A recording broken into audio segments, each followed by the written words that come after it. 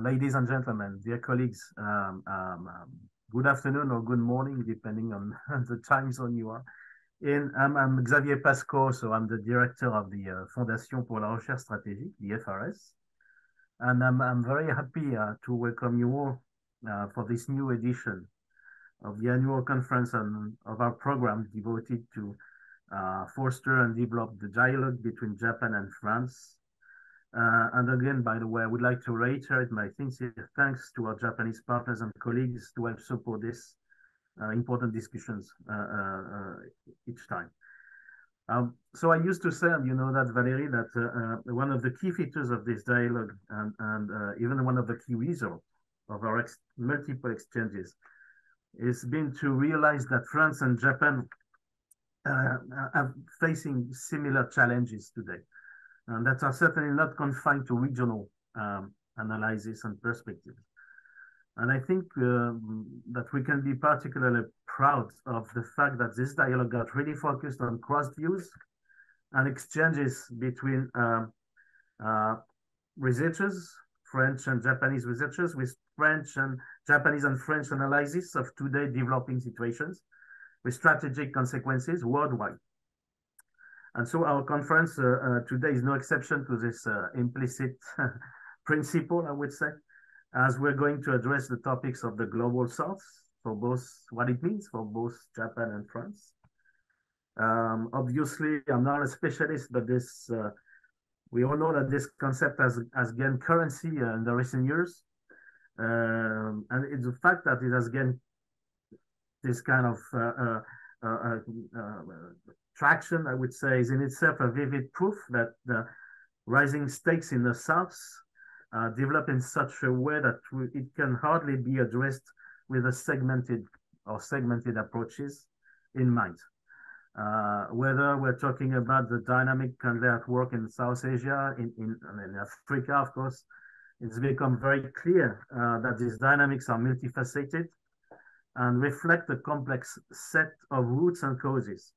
Linked to history, but also linked to present tensions and opportunities. So it would certainly be illusory, in my view, to use this global south concept as artificially drawing a kind of line of border between the south and the north. And we see how much the development in the northern hemisphere have a direct or indirect effects on the course of events in many southern countries. But at the same time, the local dynamics are obviously a key variable in this equation. But as I said, obviously, the well-known activism of some well-known states, sometimes newcomers in those regions, or sometimes countries returning to the region after years of diplomatic or economic retreat, has added to this complexity. But it would also be, in my view, unfair to hide behind these developments to prevent our own countries from fully understanding the local and regional dynamics, which clearly are becoming determining factor in the self-perception of this global south. Of course, I won't dig deeper into this. Again, I'm not a specialist myself, and we will have the real experts of these issues in our three next roundtable. And I realized that we'll have fascinating exchanges certainly on this. Unfortunately, myself, I won't be able, as you know, Valérie, to stay for long. I will have to leave the meeting, and I would have loved staying and be able to listen to this presentation and listen to the exchanges. But I'm sure this exchange is going to be intense and very fruitful. And I thank again all the participants for their willingness to address this important issue. So thank you. Again, it was just for me, these are very important issues.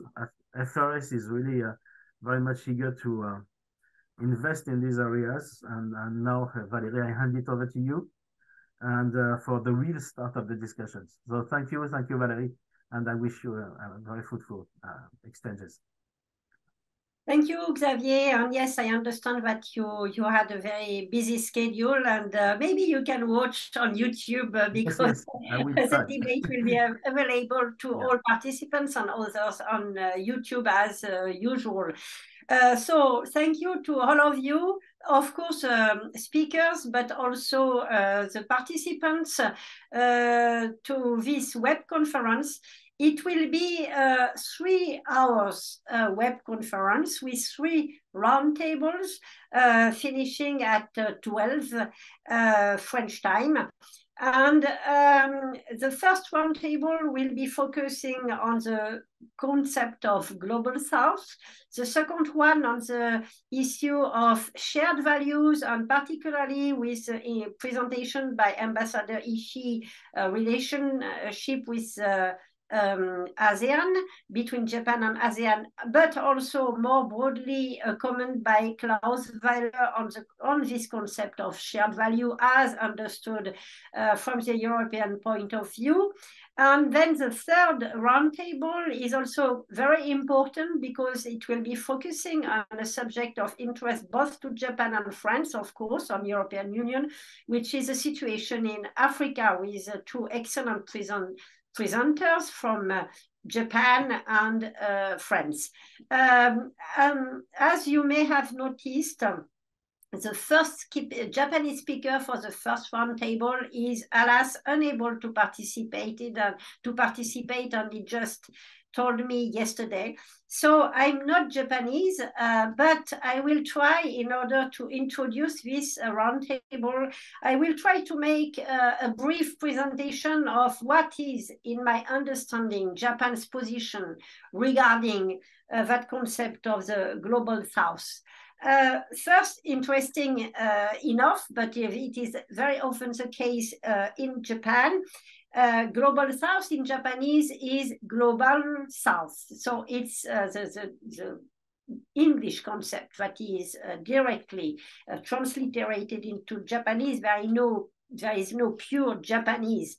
There are no words in Japanese to mention the Global South. In terms of definition for Japan, but not only for Japan, Global South is made of, I quote, non-aligned or neutral emerging and developing countries, nor related directly to advanced democratic countries, neither to authoritarian regimes. So it's very much related to the old concept or notion of non-aligned that Japan is stressing. When Japan mentions the advanced democratic countries, in its views, it's related to the G7, which is a rather narrow interpretation. On authoritarian regime, go to China and Russia. And so immediately, we see that the geopolitical dimension is very important. And again, for the Global South countries as perceived by Japan, these countries want to secure their interest in a case-by-case basis. So for Japan also, the economic factor is important. Analyses by Japanese experts mentioned that the share of GDP of the Global South today, countries today, which is a very broad description, is about 20% of the global GDP.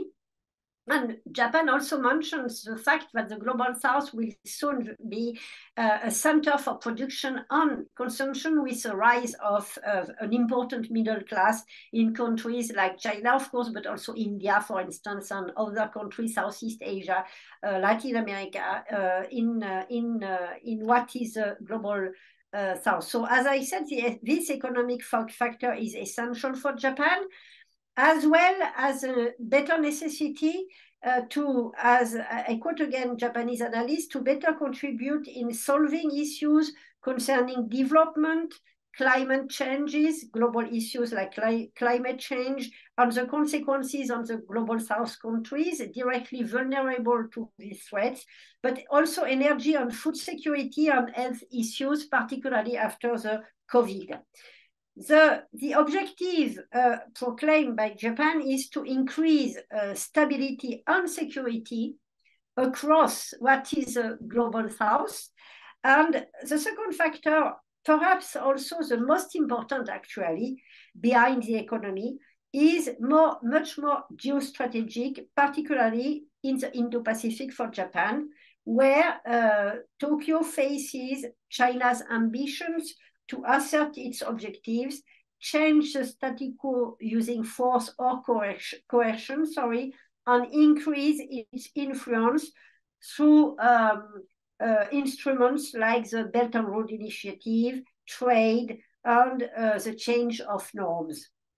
And this, of course, is related with the second aspect of the objective for Japan, which is to develop its relations with what is sometimes perceived as more vulnerable countries of the Global South in the framework of what has been launched in March 2023, the new plan for free and open Indo-Pacific that Japan launched in March 2023, and it was also relations with the Global South, the focus of the Hiroshima Summit in May 2023.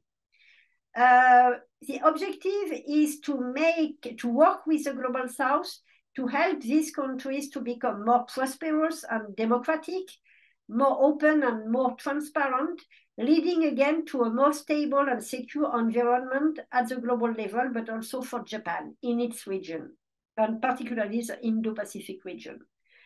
Japan has been very active, launching quality infrastructure initiatives, developing its relations with ASEAN, particularly countries, and India, a strategic partner in the Quad, but also with Africa, with the TICAD, Tokyo International Conferences for African Development, organized for a long time now, and with the Pacific Islands countries, with the PALM, Pacific Islands countries meeting.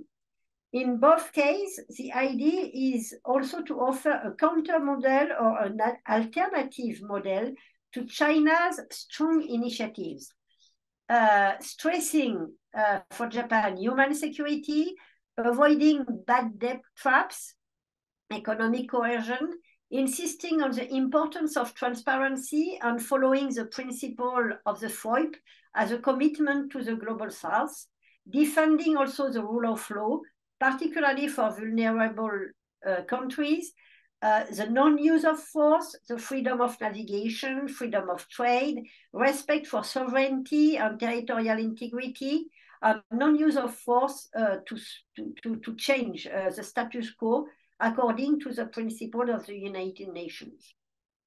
At the same time, and this is an important point, en même temps, as we would say in French, Japan also stresses the necessary respect for diversity and inclusiveness, refusing to exclude specific countries and does not want to impose its values or the West values on others.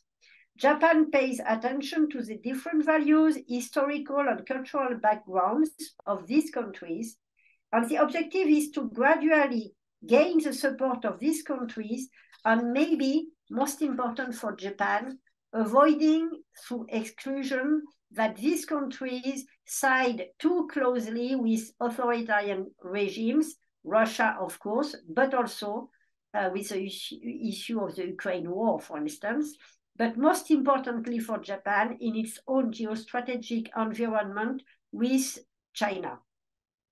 In order to achieve these objectives, Japan wants to play a positive role and constructive in the Global South, in partnership with countries with the region, of course, within this broad region, but also in the framework of other formats like the G20 and in cooperation with like-minded countries, another important concept for Japan, including with France, of course, and the European Union. So this is a very short presentation of what, in my view, is Japan's attitude and position and interest in dealing with the Global South. So now, maybe after this short opening, Manuel, I will leave the floor to you to present what France and the European Union, and yourself, of course, is your analysis concerning that concept. Manuel, the floor is yours.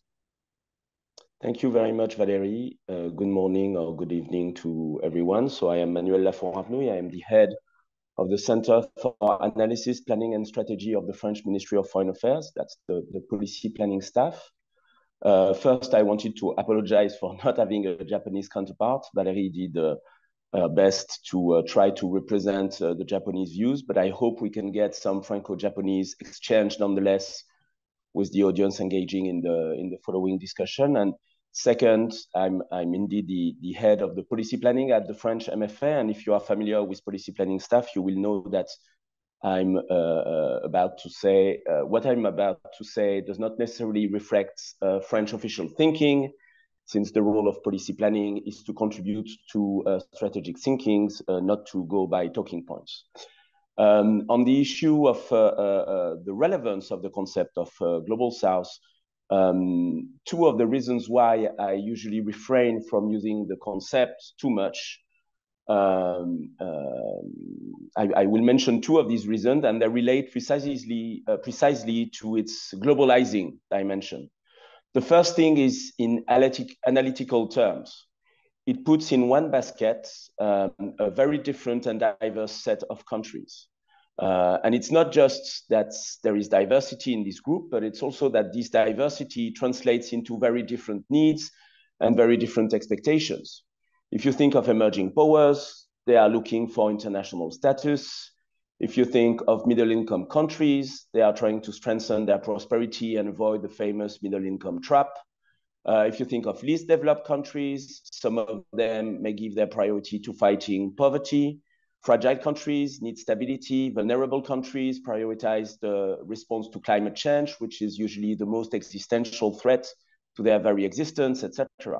So if you want to engage with this group, that means that you have very different doors of entry for each members of these groups.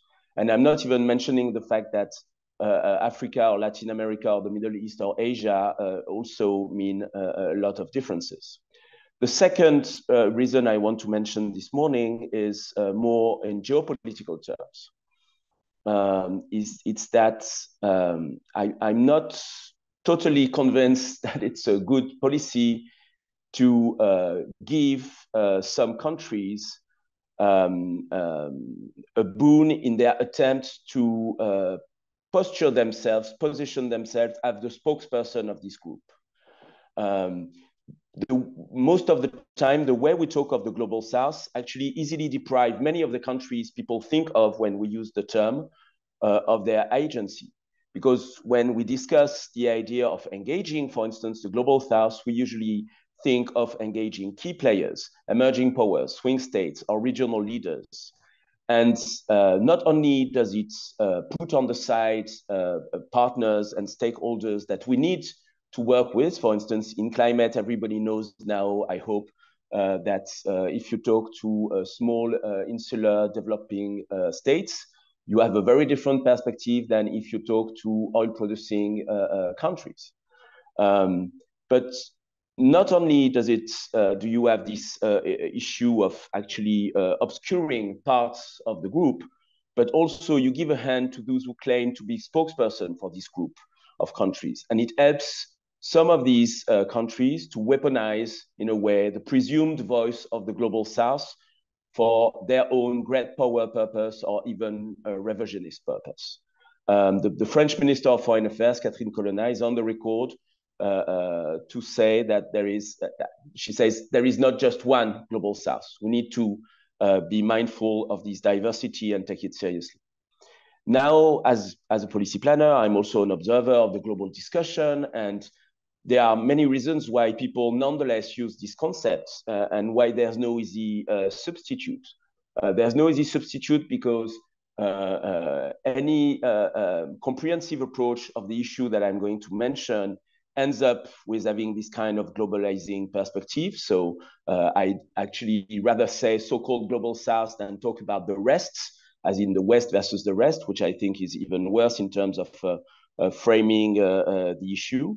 But the issue in terms of substance is that there is a sense that's among the nations in the world, there is a sense that the distribution of power is shifting, that there is room, but not just room, there is also need for a more balanced world order, a more balanced global governance, and that the North needs to come to terms with the fact that there is something which is perceived as its monopoly on power and the global order, and that this needs to change.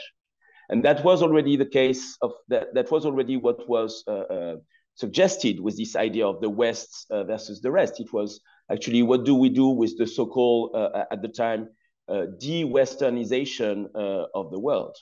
And so there is something in common between these two conceptual descriptions of global dynamics, which have to do with a common reivindication there. Now, I'm not saying that the Global South is a politically consistent group. I don't think that's the case. At best, on top of this common reivindication, which takes many different shapes, there's a temptation to play as a negative majority by some countries, not all of them. The BRICS countries, for instance, we've talked a lot about the BRICS, and sometimes it feels that people believe BRICS and Global South are almost equivalent, which clearly is not the case. But even if you just look at the BRICS as a group, actually these countries don't actually agree on much. In any case, it depends on what they would agree on. Nonetheless, a few things on which they would agree, which is what they would like to change. I'm not sure they agree on which change they would like to see, but they agree that they would like to see change in global governance.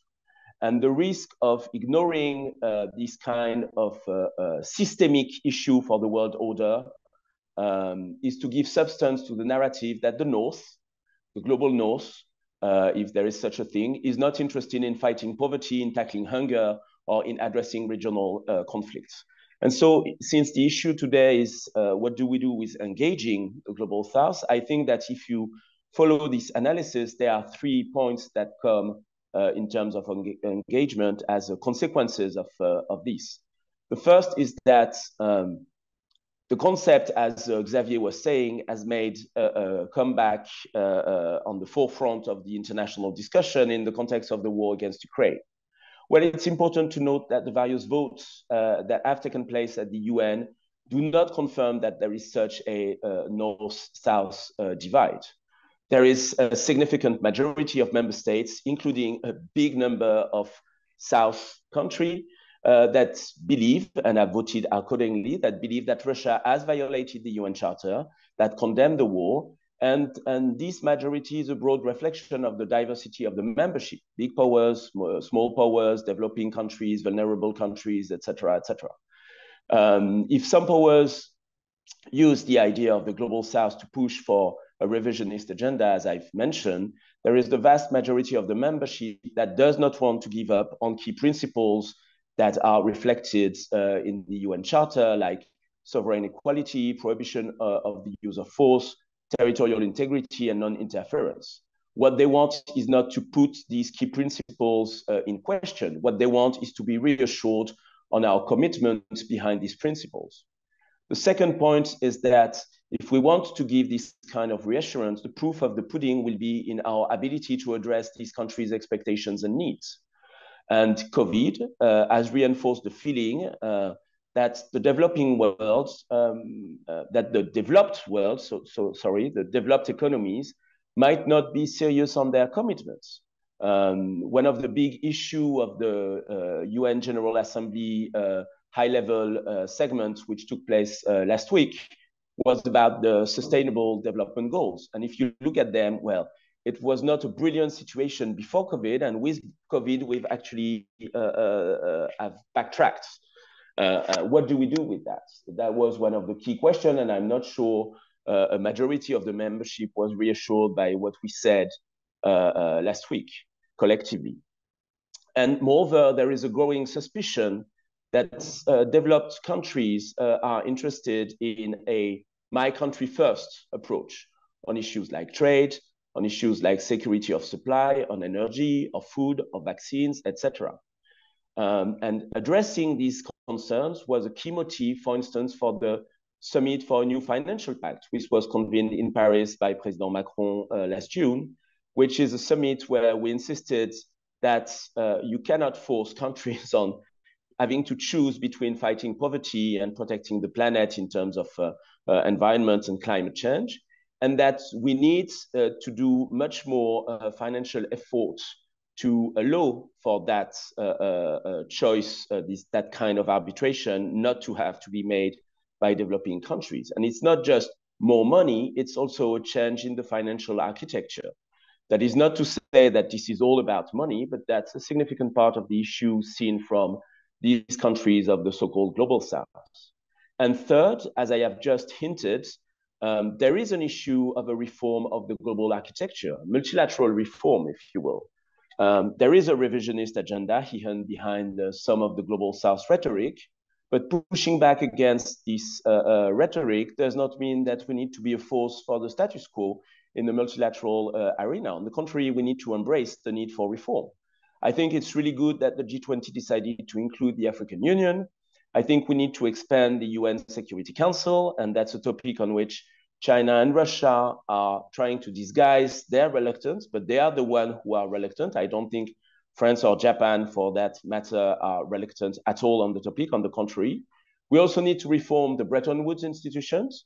And it's not just about institutional reforms, even though that's an important bit, but it's also about reforming multilateral public policies. If you reform the Bretton Woods institution, you also need to come with a successor to the so-called Washington consensus. What do we do with debt relief? What do we do with financing for climate, for financing for energy transition? And it's not just about finance and Bretton Woods issues. It's also about biodiversity, about tech regulation, about digital governance, about food security, about conflict resolution. These are among key issues for such an effort. As a conclusion, I think we live in a world where diversification, and not just economic diversification, but geopolitical diversification and transactionalism is the name of the game. And we need to stick to a strategy where that values partnerships and solidarity, and not just short-term transaction and multi-alignment as some of the global South powers have tried to theorize. Countries like France and Japan, who again insist on UN security reform, who are also among the 4 largest public development assistance providers and have many more points in common, share so much on these issues, are important players to step up to this challenge, and I'm looking forward to the discussion. Thank you.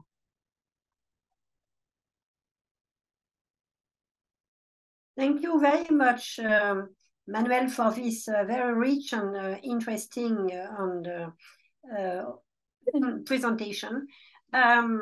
As you know, I will moderate the questions, and please, if you have any question, I hope you have, I mean, in order to launch the debate, you can use the Q&A button that you have at the bottom of your screen, and then I will relay these questions. I know by experience that very often people start to react just 5 minutes before the end of the roundtable, which is quite complicated for the organizers, and maybe can lead to frustrations because we do not have time to take all the questions. So please do not hesitate to put your questions with the Q&A button.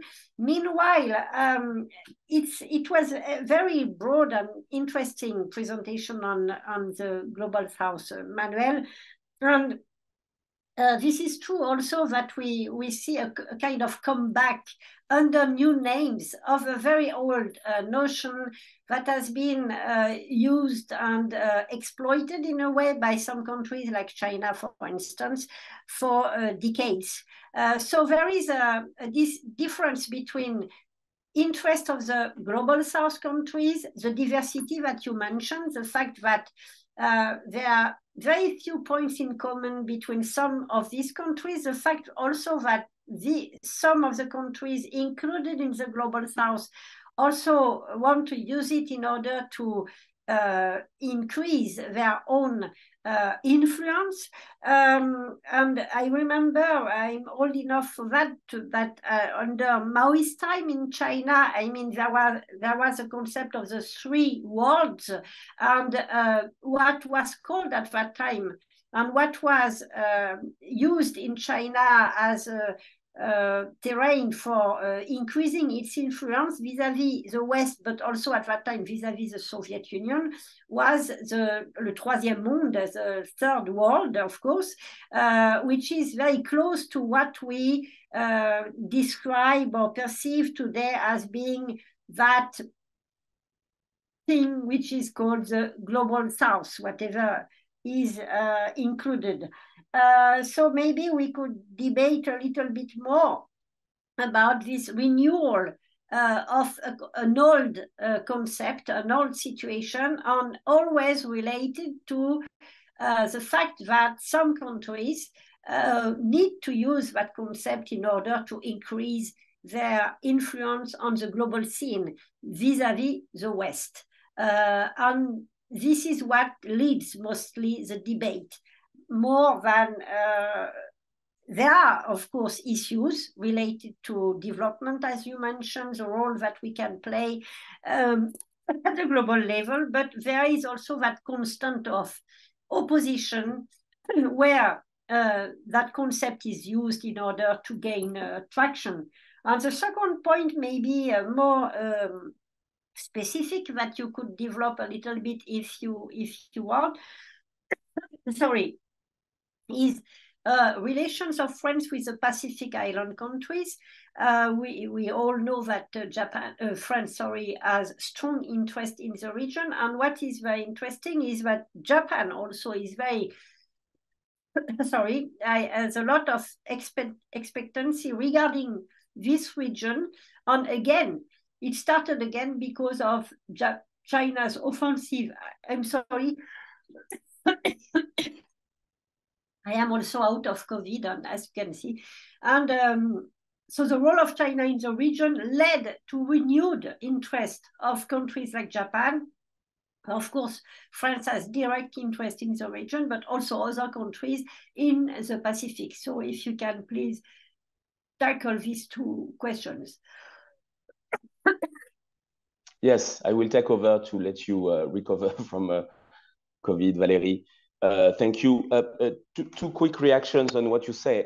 Yes, of course, this discussion about Global South is in a way reframing of a very old discussion. What is interesting is precisely that the idea of third world was emerged in the context of a bipolar order.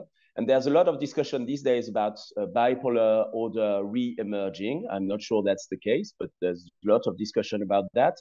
But nonetheless, the idea is not that the Global South would be a third world. It is that it would be part of the second world or the first world, that there is this very strange to me idea, implicit often idea, that China and Russia, even Russia, would be part of the Global South, which really doesn't make any sense in many ways. And this idea of having this kind of, the Global South is basically everybody else but the West or the Global North, the collective West, as the Russian says these days, or the Global North, very much plays into a block-to-block logic. Which I think is part of the trap of framing the issues in terms of in taking too seriously the globalizing implications of the idea of the Global South, which does play into this idea of a block-to-block logic. And the reality is that there is no block-to-block logic. And your second point on countries in the Pacific, especially small insular states, precisely is a very good example of the fact that not only there is not such block-to-block logic, but actually a lot of the countries among the so-called Global South, for instance, the insular countries in the Indo-Pacific, don't want to be trapped into a either-or logic. They don't want to be trapped into having to make a choice between either China or the US. They want to be able to keep their options open. They want to be able to take advantage of what the Chinese economy bring to them. And even if we were to step up our development assistance, our infrastructure strategy with global gateway, etc., our financial assistance, our debt relief policy, etc., they would still be tempted to also benefit from what the Chinese are offering them in terms of technology access, in terms of market access, etc., etc. That's what I meant when I said there is this diversification trend in international relations these days. So they don't want to be trapped in an either or, which means also that because they access the Chinese market or Chinese technology, they don't want to be trapped through that access into having to align politically and be dependent in terms of security of China. And they don't want to be dependent on the US either. And part of what the EU policy is about and part of what the French policy is about, and I think that the Japanese play also into the same direction, is to be able to offer actually additional options to these countries.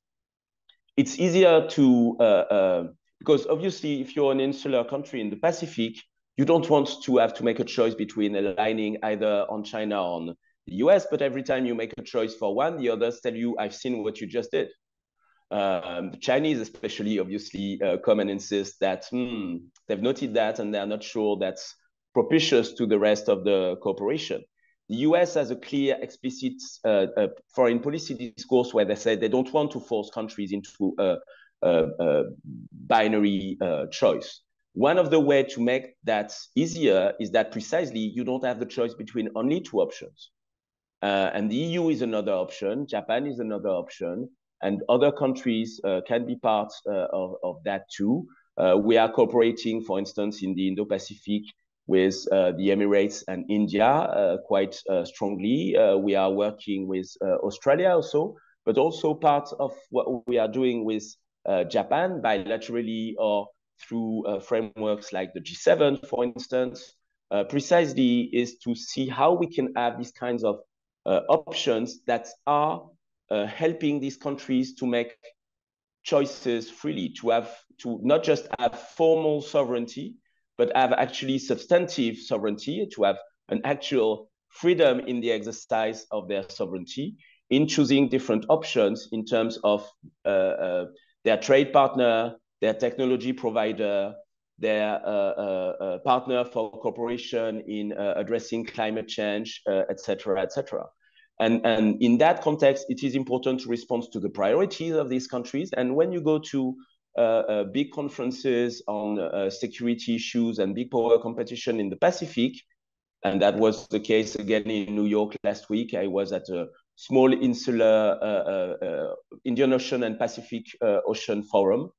Most of the leaders of the region who took the floor there insisted that their concern was climate change and development.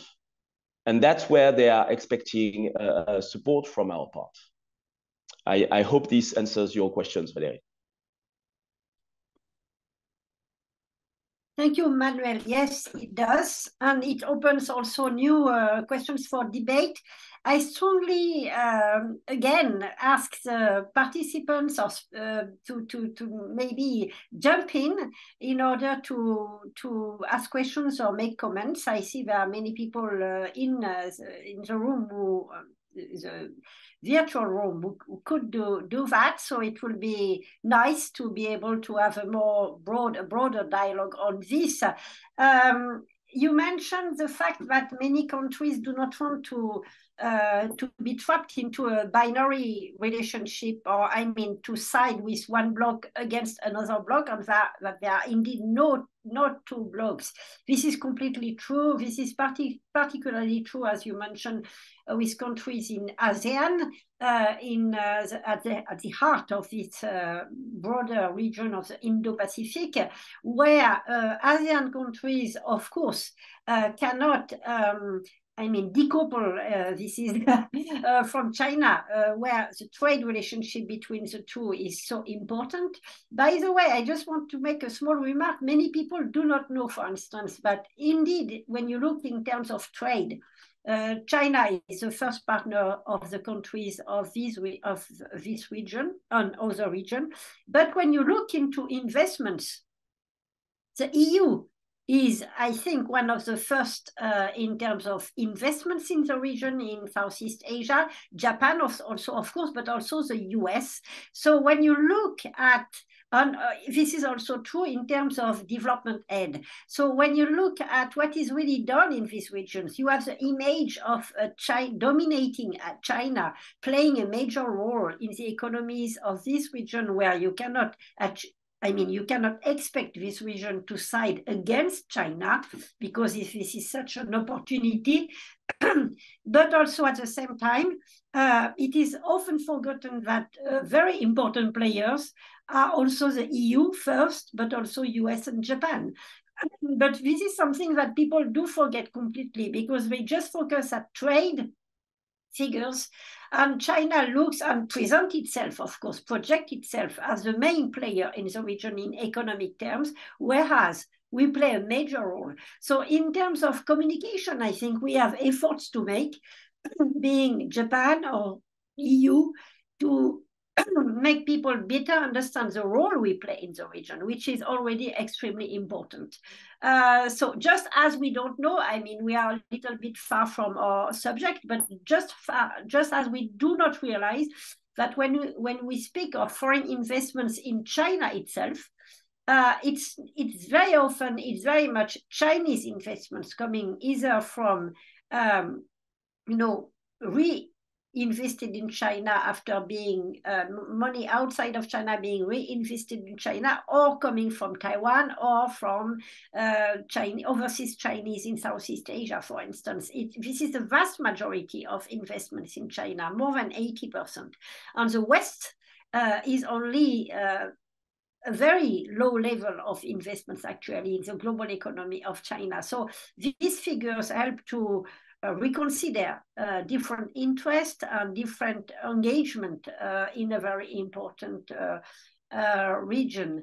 The other thing, when you mentioned that there are no blocks, I mean, not to accept the idea that there is a block competition. The problem is that for countries like China, for instance, in its own region, vis-à-vis Japan, vis-à-vis South Korea and other countries in the region, indeed, China itself has, China's perception and analysis of the global situation is a confrontation between two blocks. And it is also playing, this is also why China is investing so much in trying to win other countries in the global south as a way to reinforce its own margin of maneuver and win support from countries against the West, mostly led by the United States. So it's quite complicated sometimes to play our own role vis-à-vis a country, China, in the Indo-Pacific, that is framing itself completely in terms of opposition between two blocks. I don't know if you have comment on this, as we still do not have any questions from the floor. I agree with what you just said, Valérie, and I think that it's precisely why it's important first to be able to frame the situation differently than in binary terms. The fact that this is the Chinese perception doesn't mean that it has to be the reality, and doesn't mean that it has to be the way the rest of, for instance, the Asia-Pacific region or the Indo-Pacific countries sees the issue. And as you said, I don't think that's the case for the time being. And I think we need to make sure that we play into this kind of different perception, and not just in terms of narrative, but also in terms of what we put into place and the way we create partnerships and build solidarity with countries in this region. That's the first thing. The second thing is that's also why it's important, and that's a key motto of the EU policy on China and of the French policy on China. It's important to make crystal clear that our strategy is not to only stick to the competitive parts of the relationship with China.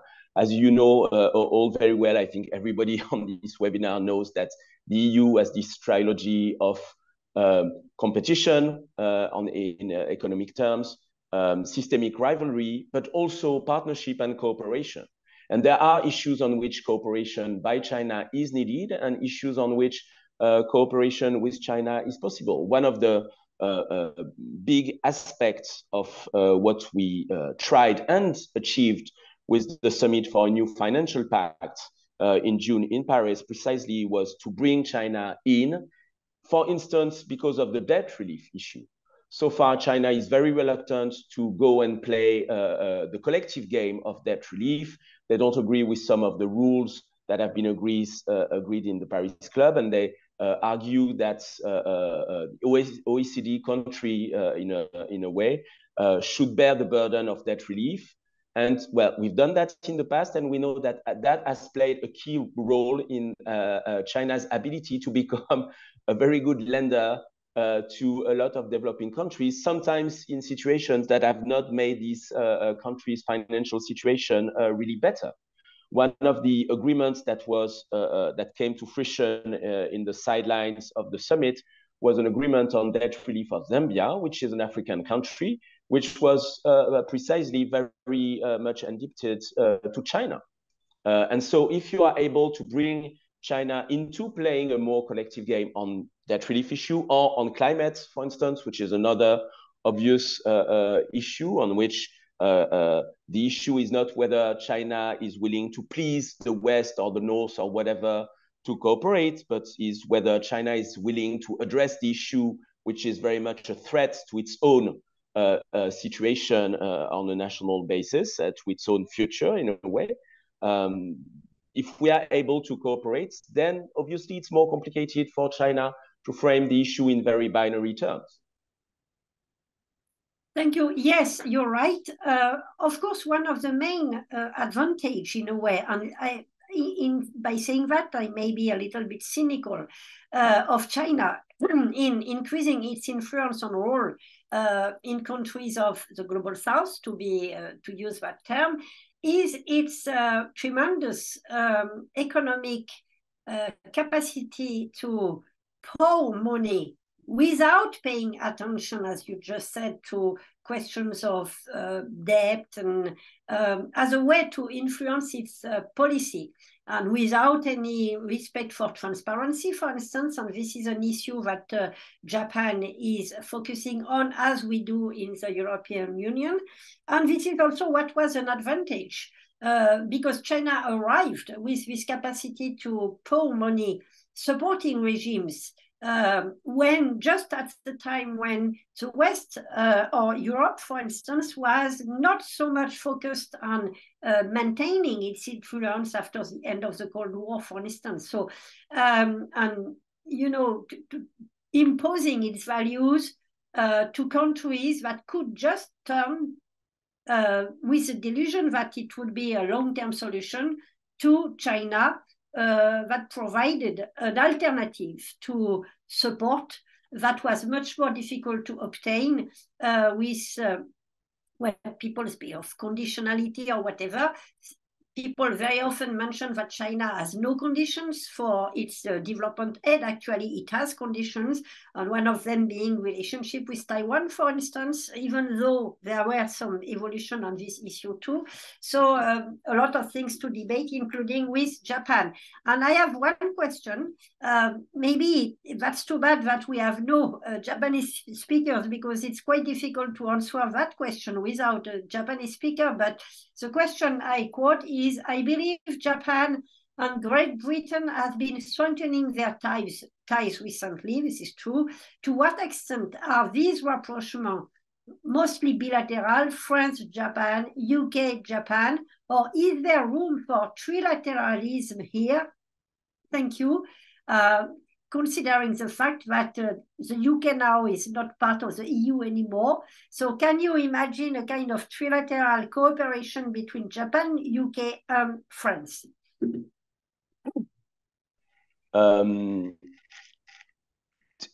There is indeed room for trilateral formats. This is what is happening right now is not just mostly bilateral. What is happening at the bilateral level is feeding into minilateral formats. And that's the case for everyone and everywhere. The most visible aspect of that is what the US has been pushing for with the Quad, with Japan, Australia, and India. But we have our own trilateral or minilateral formats of discussions. I mentioned the one with the Emirates and India.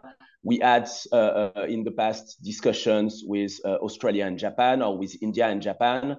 And as you said, the UK is a particular case because of Brexit, but there is indeed already in the framework of the EU strategy towards the Indo-Pacific, a lot of cooperation that is not just bilateral, but that is not just the EU on the issues which are where there is EU competence, but there is a lot of cooperation also with member states in the framework of the collective EU strategy, for instance, in the fight against illegal fishing, where not everybody is able to deploy assets in the region, but there is indeed some kind of coordination with what the EU does as such, what some member states, EU member states do on an individual basis, and what some states of the region do. And I mentioned illegal fishing because I know that's a big area for development of cooperation, especially with Japan and with regard to some of the countries in the both in the Pacific and the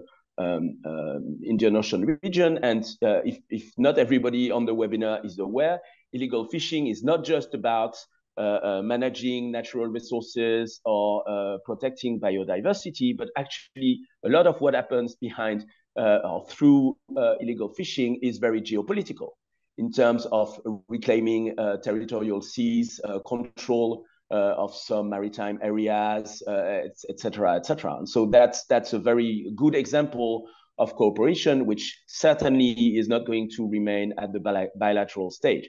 Then cooperation with the UK was, I think, specifically, a bit more complicated until recently because of the UK insisting that it didn't want to do pretty much anything with the EU as such. And when you cooperate with us on some of the key issues, for instance, in the Indo-Pacific region that we are talking about, there is very often a very big aspect of what you do with the EU. If there is more pragmatism from the UK side, and it seems it is now the case, I think that there is indeed prospects for working with the UK in terms of what Europeans do, and not just the EU as such, but the EU and the UK and maybe others working collectively on some of these issues that we've been discussing. Thank you very much, Manuel. I don't know if there are any other questions. We still have, we are supposed to have still 5 minutes, but if not, maybe I will close this session. And thank you again for making such a interesting and, you know, stimulating presentation and answering my questions from the floor. So maybe we will have 5 minutes to drink a glass of water or coffee, and the second session will start at 10 in 5 minutes. So don't leave the room, especially the speakers, and we will see you again in 5 minutes to start the second session of this webinar. Again, thank you to you. Thanks to you, Manuel. Thank you very much. But let me, while you do that, I will introduce a second roundtable, which is focusing on, we have two very important and fascinating speakers, Professor Masafumi Ishii, who is Ambassador Masafumi Ishii, former ambassador to Indonesia, and Professor Klaus Welle, Dr. Klaus Welle, who is a former Secretary General of the European Parliament and now at Martens Center. And so we hope we will have a very good exchange between the two of you. And again, I'm telling, for the floor, please do not hesitate to ask questions or make comments. It makes for a more lively and interesting discussion. Each presentation will be approximately 15 or a little bit more, 15 minutes. And then it will be followed by a Q&A session until 11 a.m. French time, 6 p.m. Japan time. So, Professor Ishii, you have the floor. You can share the screen with us. It's okay. We can see it. You can see it. Okay, very good. Okay. And you can hear me, right? Yes, very well. Thank you. Okay, I'm sorry to be late. And I didn't have a chance to hear the discussion in the first session, but I think it was more or less about the overall engagement of the Global South. Yes. And I understand the Hosoya-san had some reason to skip that session. I tried to replace him, but... Yeah, I cannot replace him, but let me instead start from the issue of this. What does it mean to engage the Global South? I think in my mind, there is no country called Global South. There's no group of countries who have the same view or position. So there's no such thing as Global South. And we need to be careful in using that word because it's a perfect way to get things appear that there is a confrontation between the Global South and Global North, which is us. So no wonder that the notion is frequently used by Russians and Chinese. So we need to be careful, and then we shouldn't lose sight about what Global South means to us. So engaging the Global South means to us is to use a tailored approach. I think each country has a different strategic positioning and a geographical positioning. So we need to be mindful about where they are, what they need, what we need to do. So I think tailored approach is the first keyword. And the second keyword is prioritize and concentrate. That is to identify, it's not that we engage Global South as a whole. Our objective is to engage some of them to create important majority in the global scene. So I think we need to prioritize and concentrate, identify strong and influential countries among Global South, and prioritize in strengthening our relation with them. The third keyword is, I think, coordinate and divide responsibilities. I think Japan cannot do it by itself, obviously, neither France. And even India cannot do it by itself. So I think share that prioritization, recognition about prioritization, and with allies and like-minded countries, and to establish some sort of division of labor among like-minded countries. That's what is needed in engaging Global South. Now, I think the background we need to understand the background. That is. I think so far, what's going to happen in 20 years' time? I think at this time, it's fair to say that US is the only superpower. It's not no polar, it's not multipolar situation yet. But I think in 10 years' time, sometime in 2030s, I think G3, which is the US and China and India. We often talk about G2, but I don't think G3 is going to happen. But I think instead G3, India to join, will emerge in 2030s. I think US is the only superpower now because their GDP is still 1.5 times more than that of Chinese. Although China will pass the size of, in terms of size of GDP of the United States, if the present trend continues by the end of this decade. But more importantly, in terms of defense spending, US is spending 2.5 times more than that of Chinese. And I think US defense spending is 70% of the global defense spending aggregate. So US is, I think, at this time, the only superpower.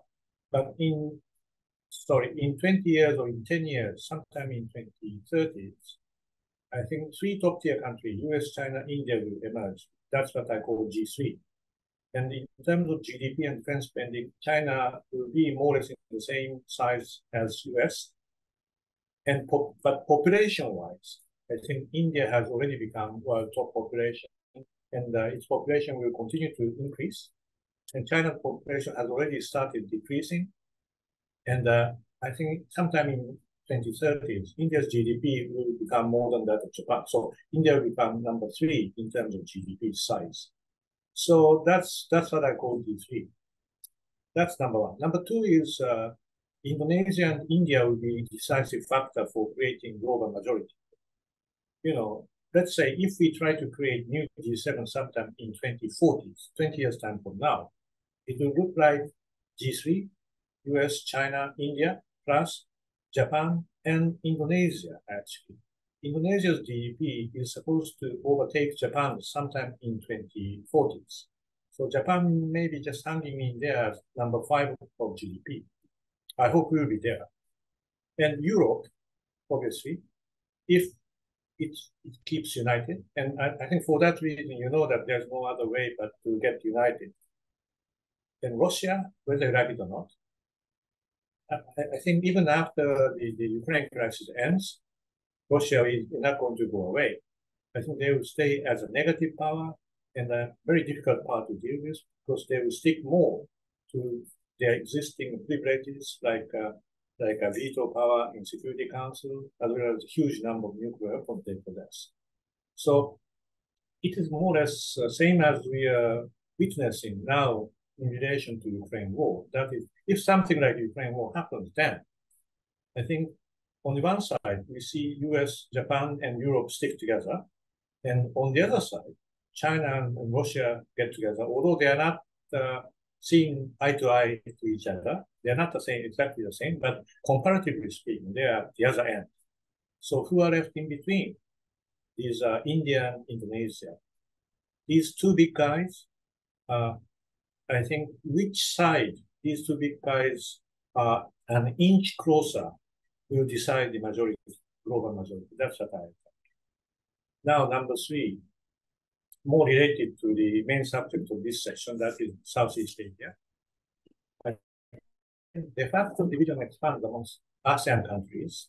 I think Southeast Asia becomes the center of competition over influence among G3, US, China for the time being, and sometime in the future, India. Because that area is called Indo-China, which means historically that is the area where the influence of India and China clashed with each other.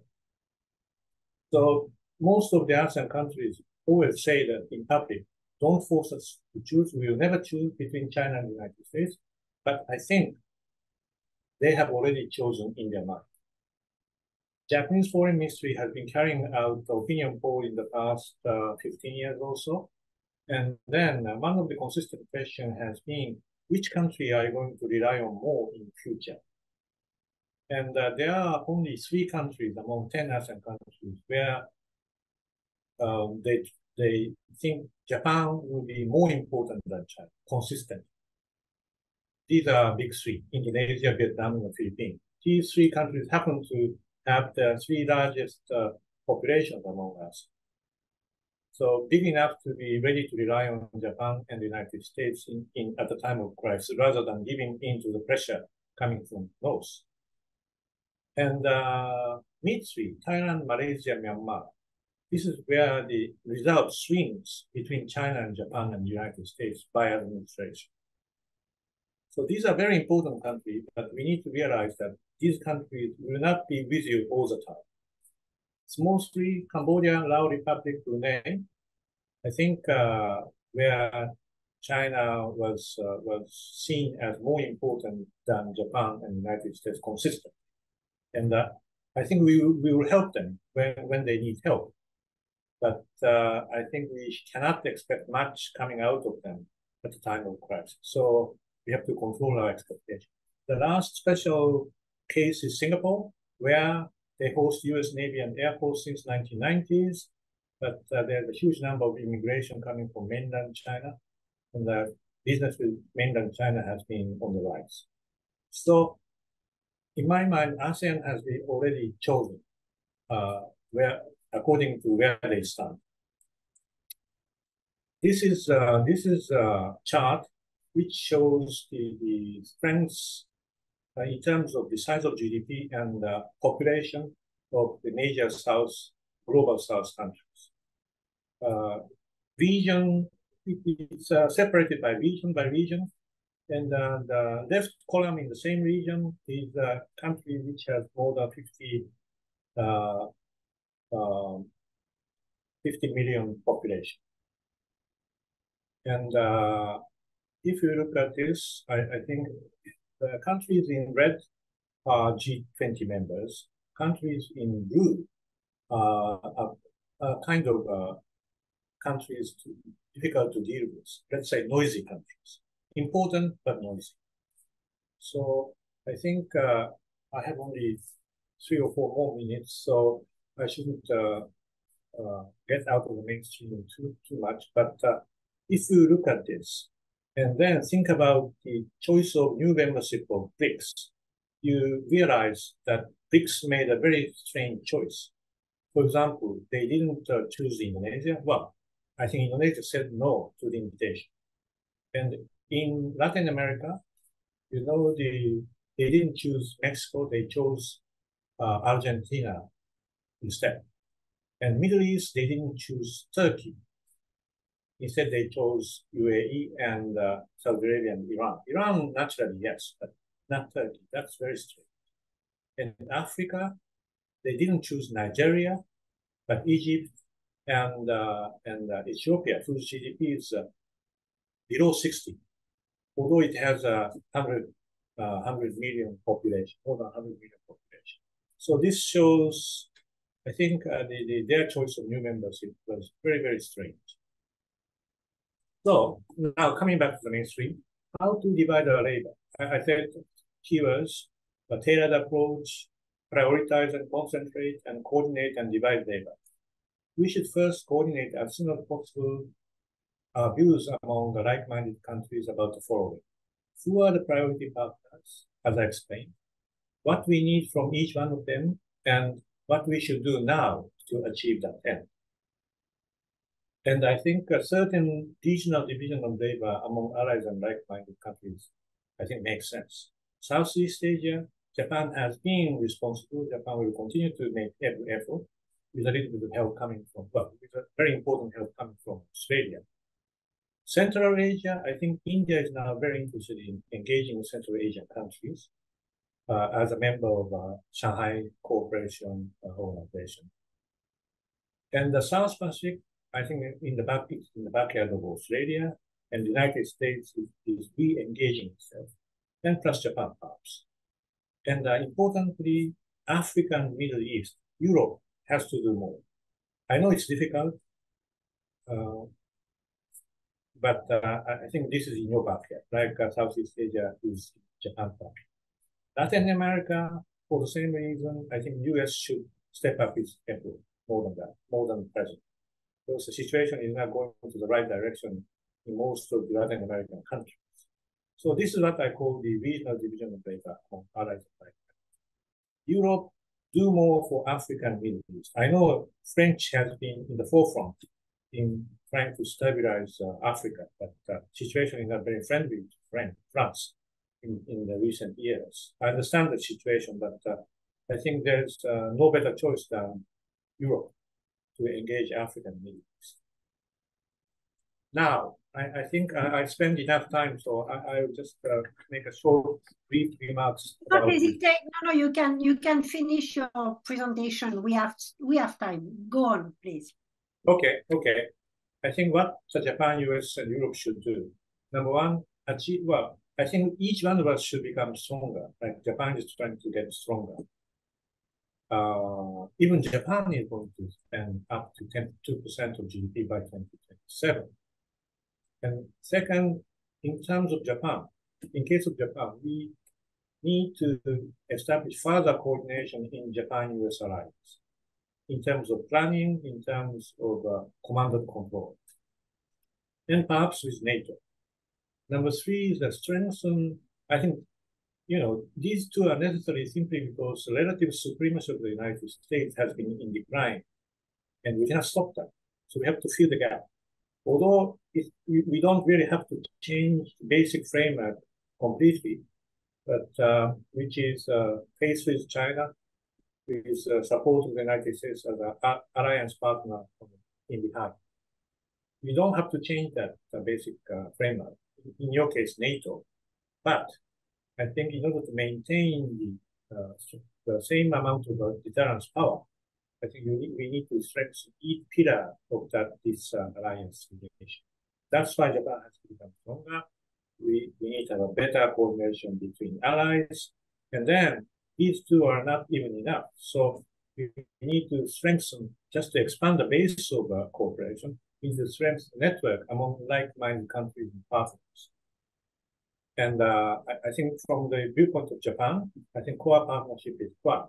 And we will make every effort to expand wherever we have a chance. And I think ROK is a very good candidate to be added to Quad. And strengthen cooperation with Southeast Asian countries in accordance with the priority areas mentioned. And to follow up strategic concept of NATO, I think specify what we can do with Europe. And I think for that purpose, I think opening the NATO's office in Japan is a one step forward. So I hope France will let it go as soon as possible. And I think based upon the 3 strategic documents we adopted last December, we have two new tools. One is arms provision. We will become a competitor of French military industries. We'll try. And then second new tool is military infrastructure assistance, which we call OSA, Official Security Assistance, in comparison with the ODA.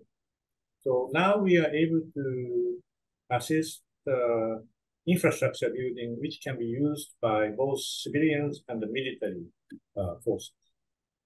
So we are determined to make use of these 2 new tools to strengthen network among like countries. Now, under number 4, strengthen deterrence by becoming best prepared. I think this is relevant, particularly with Taiwan, with efforts to stop Taiwan contingency from happening, and we have a fair chance to do it. And last but not least, this is a very important element, that is, with all these efforts behind us, talk to China. I think maintain and strengthen strategic communication with them so that they understand we are best prepared already, for example, in relation to the Taiwan Strait. So if you do go ahead and use military means to reunify Taiwan, you may fail. There's a chance of failure. If China does understand that, I think because Taiwan is so important for the Chinese Communist Party, if they fail, I think the source of their legitimacy itself will be destroyed. So they will think twice if they know clearly that they have a chance of failure if they try to do that. And I think, and it is also very important that not only Chinese Communist Party itself, but Xi Jinping himself understands that risk. And particularly with Southeast Asia, as I said, well, first, be patient and honor ASEAN initiative. I think this will continue to be our main policy. And as I said, Indonesia said no to the invitation from BRICS. I think one reason is, in the eyes of Indonesia, BRICS is too much leaning towards the anti-Europe, anti-Western side. So in terms of balancing, sense of balance, I think they didn't like it. At the same time, I think simply because ASEAN has been united and everybody is supporting the unity of ASEAN, it was difficult even for a big guy like Indonesia to say goodbye and then join BRICS by itself out of ASEAN countries. So from that is why I think unity of ASEAN, ASEAN first is very important to keep the unity among these 10 countries. So we will continue to use that as a main policy. That is not going to change. But number two, at the same time, our resources are limited, so we need to somehow prioritize. So to be very short, we need, I think, our support, our cooperation with the big three, Indonesia, Philippines, Vietnam, will become a little bit more than that, or as that to other countries. But we'll never give up the mid three to swings, and we will support small three when important. So I think we need to be careful in prioritization.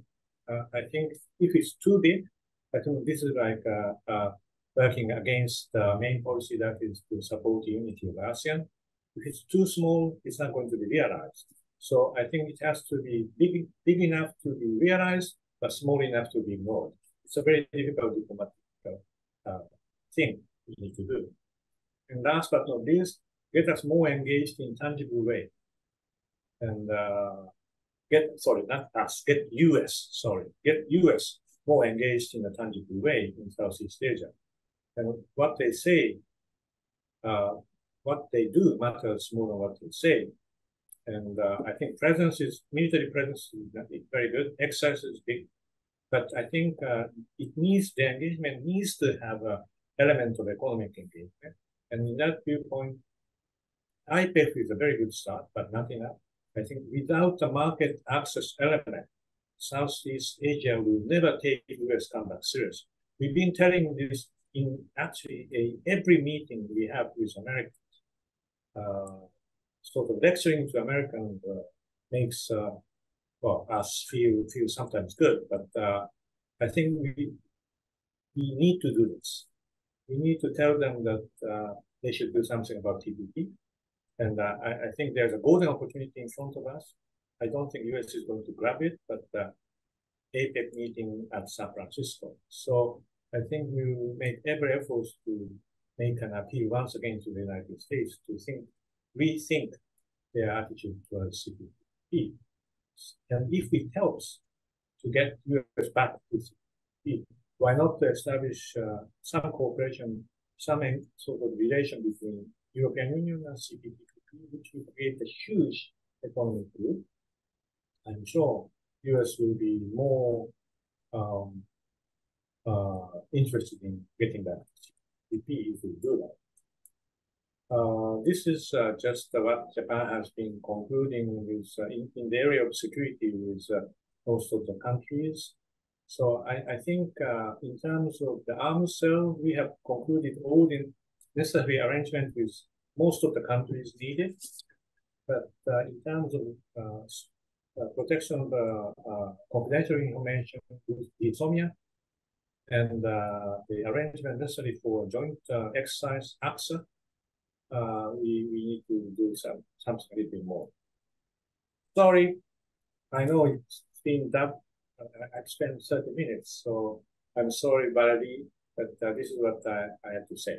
Thank you very much. Thank you very much, Ambassador Ishii. And now, before I have quite a few questions on to your provoking in some ways presentation, especially vis-a-vis France or maybe the EU. But before that, I will give the floor to Klaus Welle to make his presentation. Please, Klaus, the floor is yours.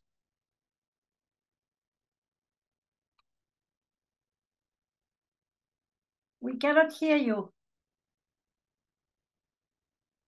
Klaus, you are muted. Yes. I'm fine. Okay. Thank you. I feel encouraged that you want to hear what I'm saying, Valérie. That's good. So I've been asked to speak about engaging the ASEAN countries, the concept of common values. but Ambassador Ishii has also largely commented on the geopolitical context, so I will also try to outline my view on this. Of course, when we are speaking about values, we always have to be aware that this is a construct in our mind. Like, by the way, national interest is also a construct in our mind. Reality as such is not accessible. But depending on which concept we choose, we determine our own view of the world. We either go for attitude, that's values, or we go for the constraints, that's interest. The truth is that we probably have to define where's the overlapping area where values and interests are coming together. And on the issue ASEAN and the European Union, we can approach this from three angles. First, everybody on its own. How is the EU on values? How is ASEAN on values? And secondly, or thirdly, what do we share? The European Union is a union of citizens and states and clearly based on values.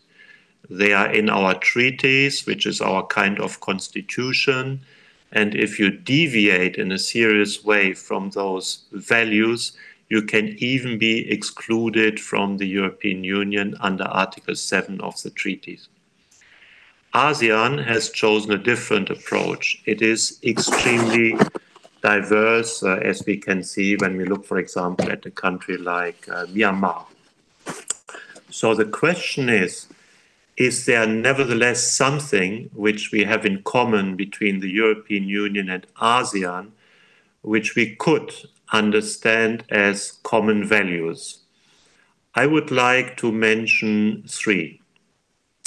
First, a conviction that territorial integrity is crucial. And when we look at the recent United Nations resolution on Russia's aggression against Ukraine, you could see that the bridge towards what has been called the Global South, but I agree it's a very diverse area, that the bridge was possible when resolutions were tabled which tried to defend territorial integrity. There is a large consensus that territorial integrity has to be maintained. And I was very impressed by some of the African countries taking the floor who are permanent members of the National Security Council, saying that, look, you cannot argue that we have minorities in the neighboring country and therefore we have to aggress. If we would apply the same principle to our borders in Africa, which are largely drawn by colonial powers, there would be no end to war and to crisis. So there we clearly have something in common across the regions with ASEAN, but also with what has been called here the Global South. Secondly, and very obviously, we both believe in regional cooperation. That regional cooperation is at very, very different degrees of maturity. That's true. We started much earlier in the European Union. We now have more than 70 years of integration behind us. ASEAN started later, but nevertheless, we believe that it's not just a national setting that's important or that can solve our problems, but we need regional cooperation. And the third area where I think there is something in common which we can call interest, but which we can also call value, is a belief in development. There is a strong urge for development in the ASEAN countries, but also the European Union is very much engaged for this aim.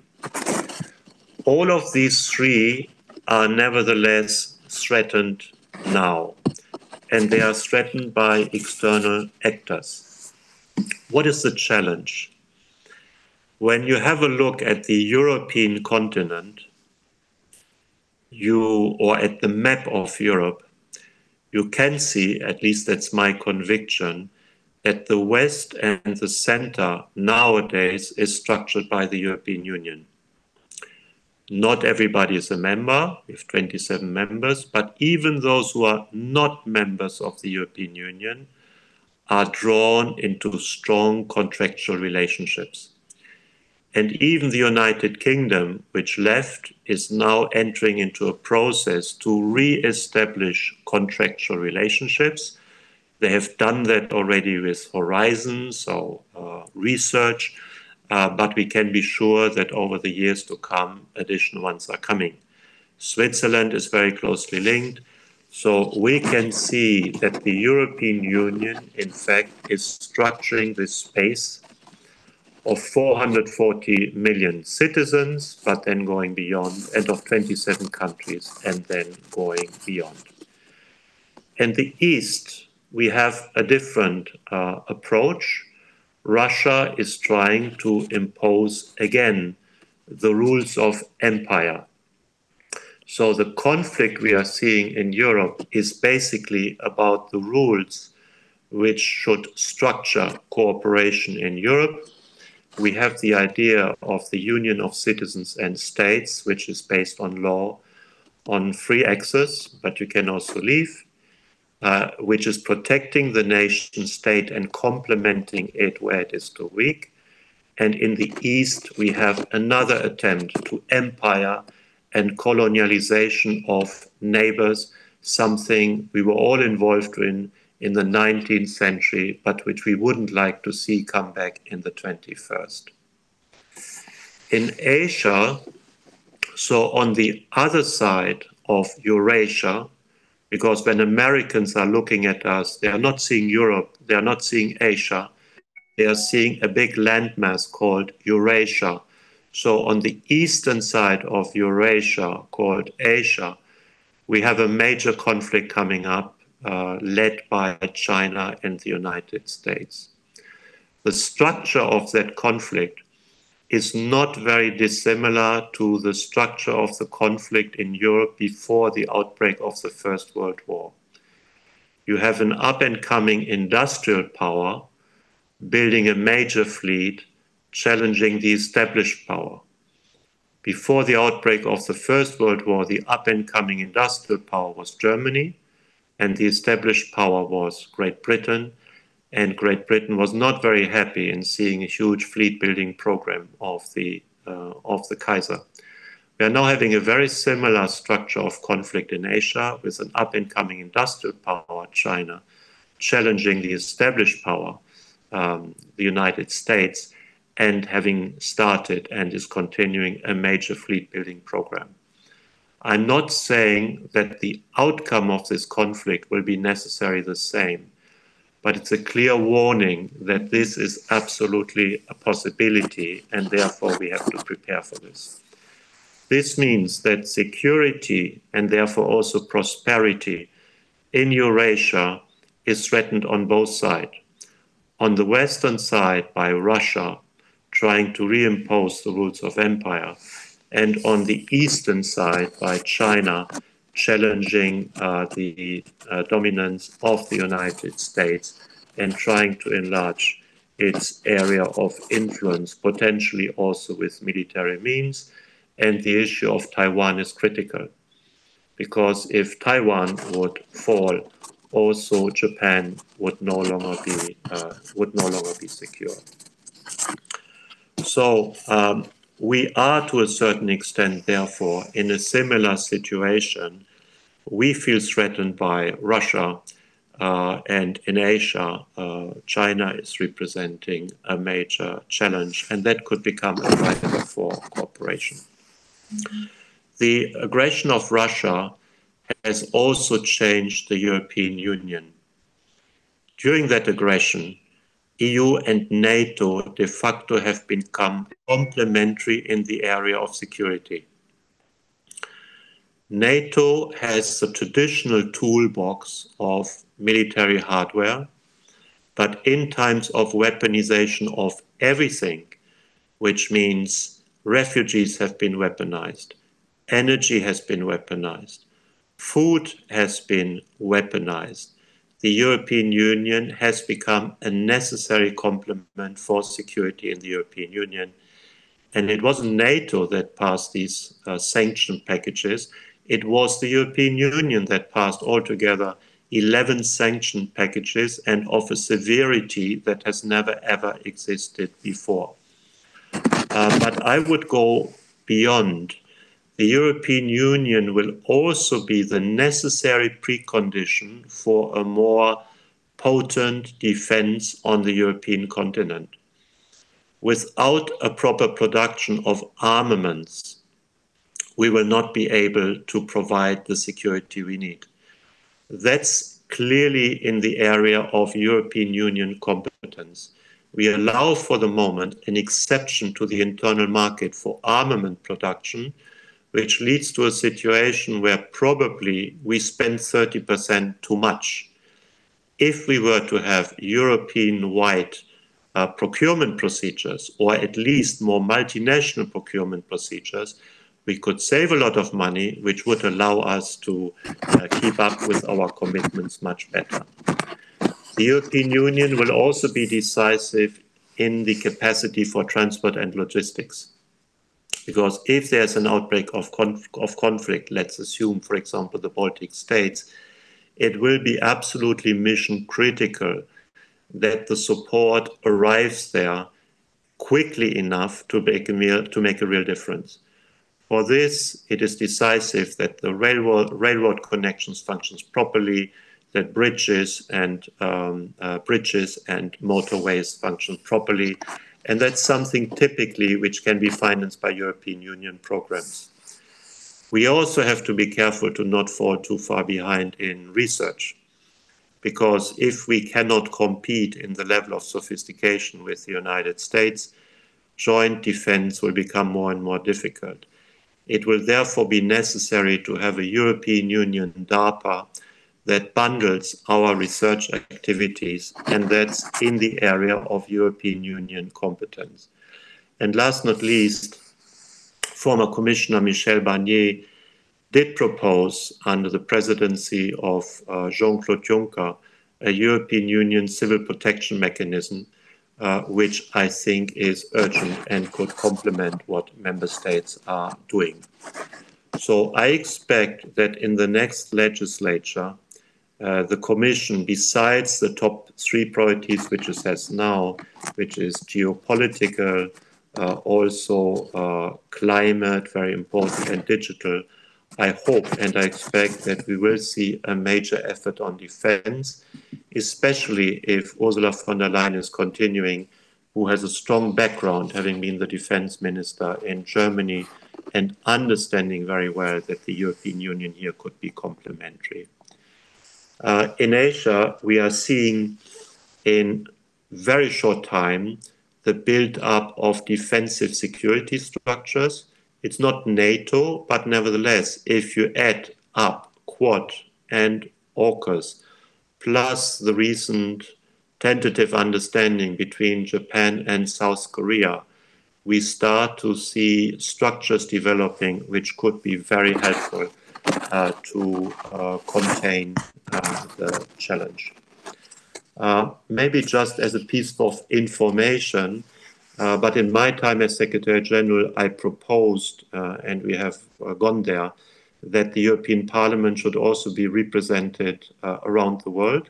We have an office in Washington. We have an office with members of our own staff of the Parliament in New York.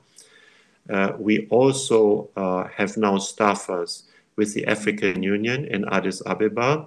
And as of the 1st of January, we will also have a number of staff members headed by a director of parliament in Jakarta for ASEAN. That means that also on the parliamentary level, we try to establish a structural linkages around the world to help our common efforts. So to conclude, EU and ASEAN are both regional organizations. They are, of course, very different. They are very different in the level of integration, but we have common interests which are in our territorial integrity, in the principle of regional integration, in the development, and we are both facing major external threats which can be a driver to work much more closely together. I also believe that the traditional transatlantic cooperation we have in many, many forwards has to be developed into a trilateral cooperation between the European Union, United States, and Japan. And we should think of institutionalizing formats to bring this further, maybe starting with dialogues on how do we perceive security threats and what can we do about.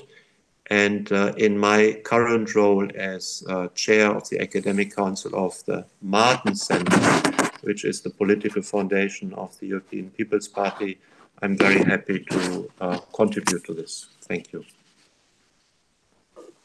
Thank you very much, Klaus. It's extremely interesting and deep presentation that you made, and I thank you for that. Now, again, I ask people in the virtual room, do not hesitate to make your comments and ask questions through the Q&A and button at the bottom of your screen. And meanwhile, I will maybe come back briefly to both presentations and make some remarks. I will start with yours, Klaus, because, well, I feel it has been extremely interesting to me. I'm not a specialist of the EU, as you know, much more on Asia. And I have two questions or remarks. In your conclusion, you mentioned common interest, actually, as a basis for deeper cooperation between the EU, Asia, ASEAN, the US, common interest very much focusing on security and perceived threats. And actually, this is the point of the debate we have today about shared values or common values in relations with groupings like very diverse grouping like ASEAN. It's the same if we enlarge and not focus only on the ASEAN, but as we did before on the global south. The difficulties of using the concept of shared values or shared values as a specific to like-minded countries, when actually the reality is a shared or common perception in terms of security and interest. So do we still need, I know about the genetics, the EU is based on values, as you mentioned initially, but it also can hinder the capacity we have to play a role towards a certain country who are only interested in shared security interest and what we can do in that field much more than in our exporting our values or whatever. So this is a question I have maybe for you. Just a remark also related to what you mentioned. You mentioned the security arrangement in East Asia, of course different from NATO, but you mentioned AUKUS and security relationship between South Korea and Japan. What strikes me in this arrangement, beside all the bilateral security arrangement, of course, with the US, Japan, US, Korea, and other countries, is in a way the fragility of this partnership. Relation between Japan and Korea today is much better than it used to be, but it is very much related to the personality and position of the new president, Korean president of the Republic, and his new personal willingness to improve relation with Japan, including in terms of security. But this is very fragile. And after, we do not know what would happen to this better relation between Korea and Japan if there is a change of power at the top in Korea, for instance. So the constraint of democratic election, in a way, on strategic partnership is important. And with AUKUS, one of the big question marks, but the big question mark is not only for Asia, it's also for the EU, of course, is what about the US after next election? What about if a personality like Donald Trump is re-elected? What about the tendency of the US to refocus on its own internal interest? And this is very traditional in a way in the US. Rather than taking care of the problems of the outside world, as long as it is not perceived as a direct threat to US interest. So I think this is a big question mark. And another question mark, but this is again more a comment, and we can discuss about this, is China is playing, as I mentioned in the first roundtable, a very important role and very influential because of its perceived economic might, on the way it can pour money to support regime in order to gain support for its own ambitions and strategy. And this, of course, there are limitations. But one of the questions we have to ask ourselves, what will happen if indeed China's economy is, as we see this year, for instance, China economic is not recovering that well, and it already impairs China's ability to invest. And China's investment, outside investment, has been very much reduced in the last year and the year before after COVID. So what will happen if we see China with diminished capacity to act with its traditional economic might? Would it turn to more aggressive military willingness to impose its will, especially in its own region? This is also where we may question, including the fact that there are a lot of uncertainties apparently inside the political power in China today, even though we do not know a lot about them. So it's a little bit far away, but these are remarks. As for the presentation by Ambassador Ishii, it was extremely interesting, but again, as it's related to my precedent remark, when you say that ASEAN countries have already chosen, yes, in terms of perception, China is a major actor for many countries in the region for different reasons. But again, what about if China cannot play that role anymore? I mean, of purveyor of easy fundings for regime that rely on China in order to improve their own support. And again, I will ask to you the same question about, values and like-minded countries. Isn't it too reductive? I don't know if it's an English word, but when you deal with countries that do not belong to the same framework in terms of perceiving themselves and so maybe quickly, or quickly, not so quickly, you have 10 minutes. You can maybe answer these two questions, as we do not have for the time being any other questions. Thank you. Maybe we will start with you, Klaus, and then Ambassador Ishii. We cannot hear you.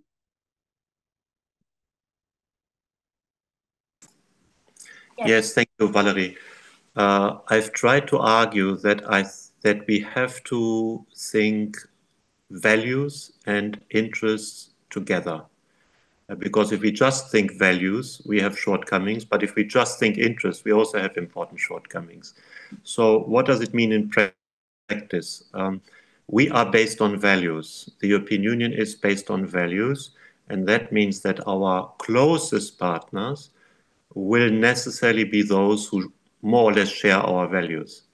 And that's why we have the transatlantic partnership for more than 70 years now. And that's why also I think Japan is maybe the first address for us in Asia, because it's a well-established democracy, which means governments can change and so on. So US, EU, Japan, and I would also add South Korea, that fits our interests, but it also fits our values. And because it's fitting both, I think that has to be the hardcore of our cooperation. India is very important. And as Secretary General of the European Parliament, I've started regular staff exchanges with the Indian Lok Sabha. We had every year before COVID about 25 Indian staffers coming, because for India, the European Union is quite acceptable. It's neither the United States, nor is it China, nor is it Britain, which has a colonial relationship past with India. So the European Union can play an important role in India. And in fact, I will go to India end of October, and I also have given a number of talks at the Nehru University in India through digital means. But our strategic reflection has to be institutionalized between those who share core values. In my former role, I've supported and advanced something called ESPAS, which is a strategic reflection on global trends. And I've proposed to move to develop something which is called ISPAS, so the same thing internationally, which necessarily should include the United States, Japan, and from my point of view, also South Korea, to have a similar worldview, or at least understand why others are maybe developing a different approach. What is key, I think, in Asia is, and that's the difference to Europe, that we have worked in Europe very, very hard on our past mistakes. Especially the Germans, which, let's say, has allowed deeper levels of cooperation and integration than it's the case in Asia. So your second question was, what about strategic autonomy, or better, how do we prepare? I'm a strong advocate for European Union strategic autonomy. But my understanding of this is that this should provide us with the capacity to deal with external shocks. For me, it's not an ideological concept. It's the question, what do we need to do to be able to absorb external shocks? One of the external shocks we have just been living has been Russia's aggression against Ukraine, and basically the complete undermining of our energy deliveries. If ever there would be a military confrontation or aggression of China against Taiwan, the shock we would need to absorb would be much bigger, because our economic interlinkages between the European Union and China are much bigger. And that's why we are now speaking about de-risking globalization, but also being aware that the risks in the transatlantic relationship have increased, because dependent on now who is winning presidential elections, we have a very different approach on Europe. And therefore strategic autonomy in the sense of shock absorption capacity is crucial. The integration in Europe and these kind of decisions are always happening in the European Council, back to the wall, looking into the abyss. And in the area of security and defense, that's not a very good advice. You need 10 to 15 years to develop capacity. So I hope that the Russian aggression against Ukraine has been sufficient to really make the European Union advance in security and defense policy. And concerning China, I think it's important that we stick to the one China policy, but we also have to communicate very clearly that this means that no military means are applied to change the status quo. I'm a German. We had German unification, but Germany always took the engagement to not try to change the status quo in Europe with military means. So peaceful reunification, if that's supported by both parts, is fine. Therefore, we shouldn't challenge one China policy, but we also need to communicate to China very clearly that doing this with military means cannot be accepted.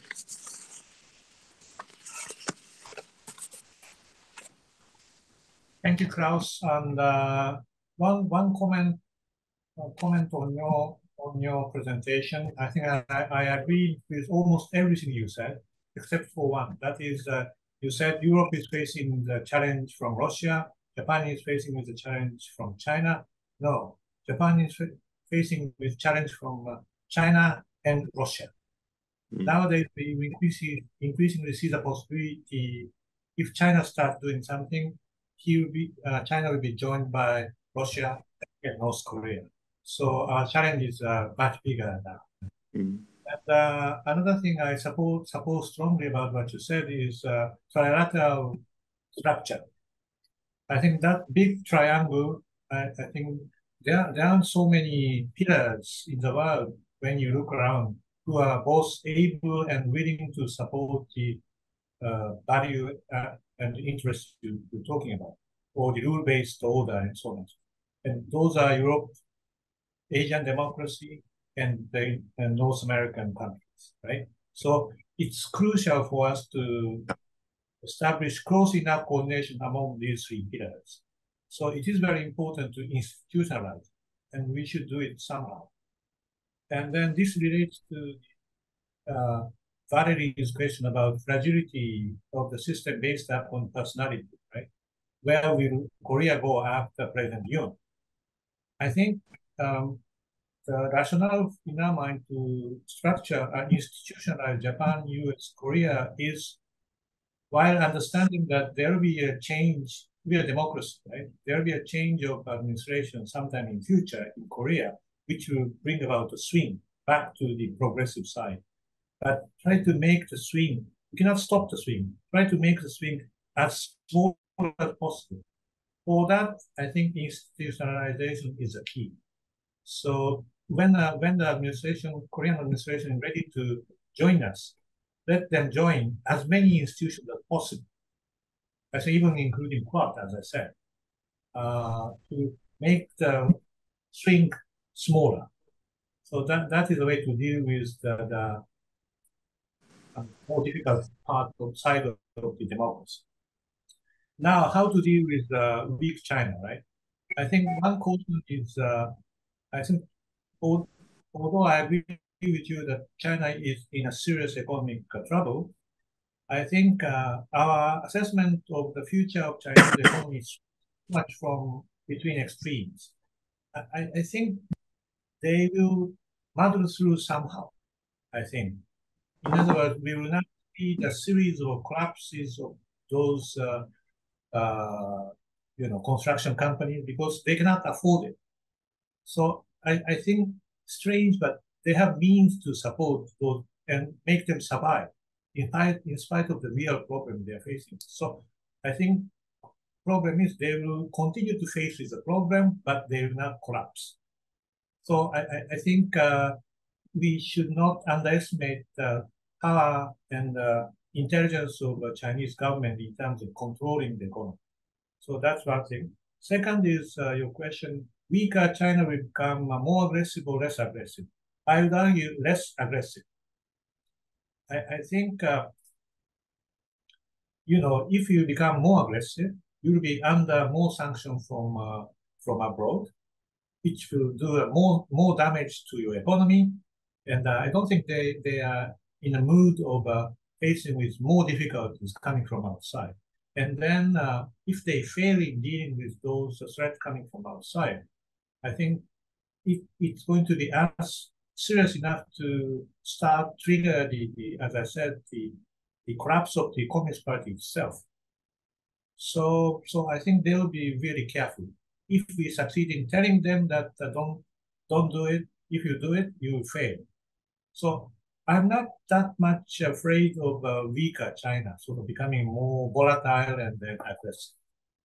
I think that's more or less answer to your question, right? Thank you very much, Ambassador Ishii, and to Klaus Welle also for two very interesting and stimulating presentations on a good dialogue between the two of you. And now we will open the roundtable number 3, focusing on Africa. And you mentioned that yourself, Ambassador Ishii, stressing the fact that maybe the EU should focus more on Africa rather than in other regions in the world. We could debate about that, but anyway, we do not have time right now. We can come back to it during the third roundtable. So we have two speakers for this roundtable. First, Ms. Sayoko Uesu is from the National Graduate Institute for Policy Studies. She will make the first presentation, and I thank you very much, Sayoko-san, because I know that you are a perfect francophone, and you have to speak now in English in order to fit into our global role as FRS. And then your presentation will be followed by the presentation by Dr. Jenna Bousis, who is from Fondation for Strategic Research, also working on African affairs. And I'm looking forward with a lot of interest to both of your presentations, because as you all know, France, and not only France, but Africa and the Sahel is facing a lot of turbulence these days, and it can challenge the role other countries or groups can play in the region in relation with the concept of global south. So with Sayoko-san, the floor is yours. Okay, thank you very much, Valérie, for your very kind introduction. Can you hear me? Yes, I can hear you. I switched off my mic, but I can hear you perfectly. Okay, thank you.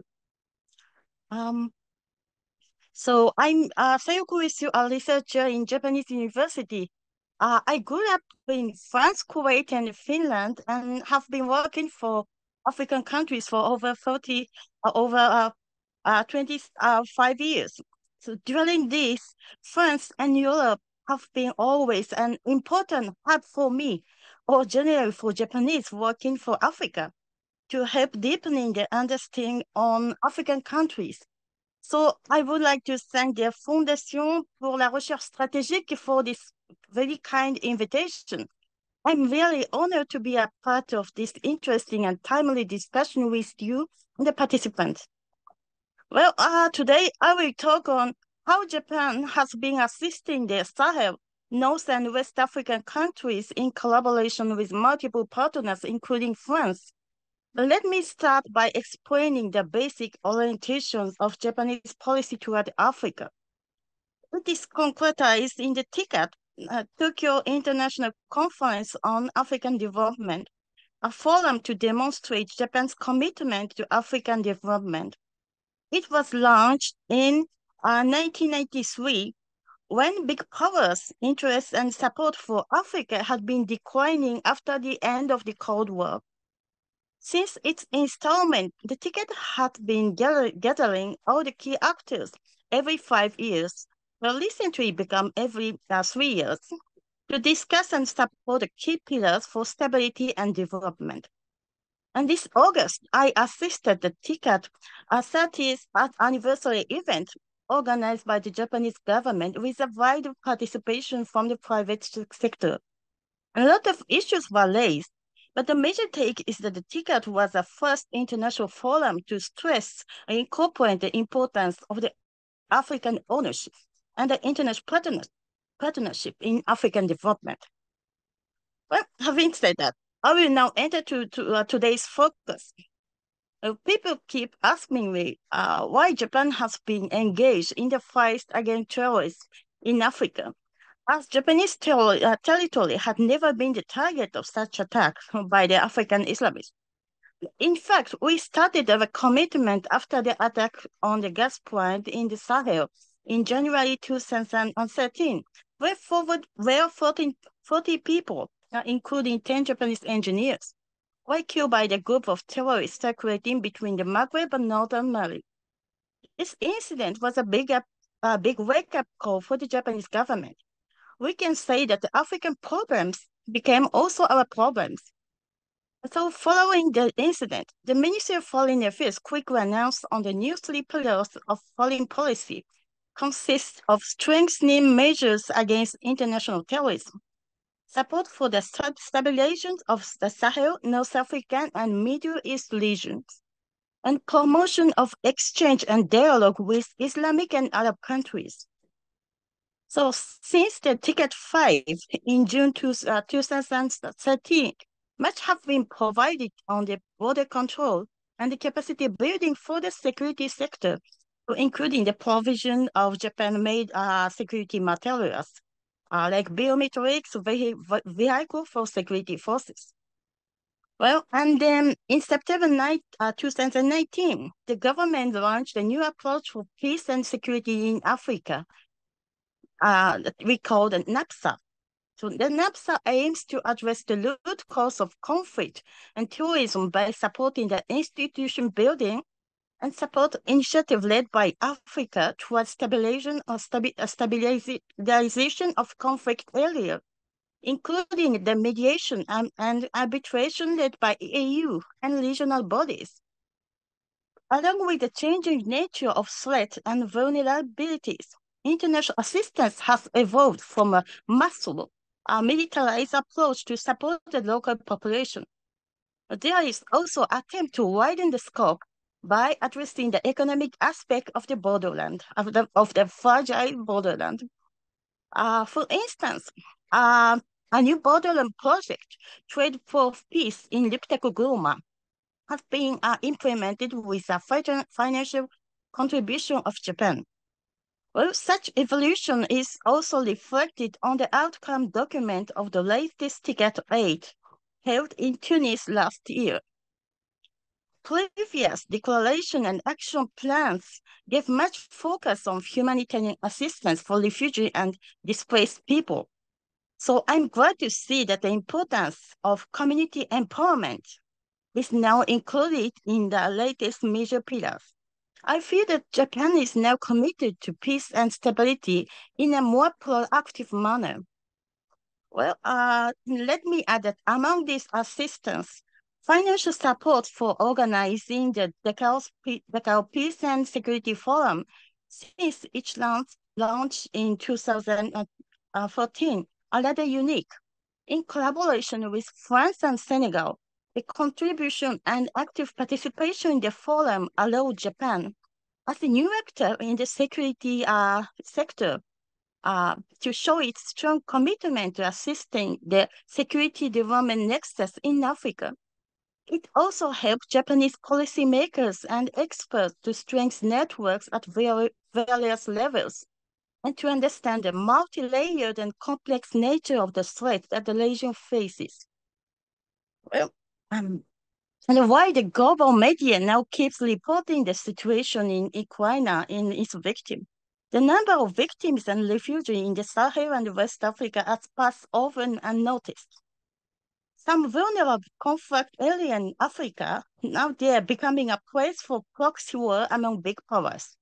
Against such backdrop, what can Japan do?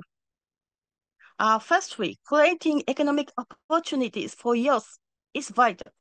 And the Ticket Action Plan highlights the provision of technical and vocational trainings to train the defectors and youth under employment. At the same time, the recent research from an African think tank revealed that there is no linear connection between vocational training and future job security. And feels these programs are set up to respond to the underlying socio-economic realities that make people vulnerable to being recruited by extremists. In the Sahel, where most of the fighters are rural, they come from rural and have different backgrounds, we should start by assisting their reintegration into the community or help create an enabling environment so that the transnational community can circulate safely. Then Japan also highlights assistance to strengthen the government capability, especially at the local government level. However, in the Sahel, government services are mostly absent in the comfort from borderlands. And furthermore, local government agents are not sometimes trusted by the local population, especially in rural areas.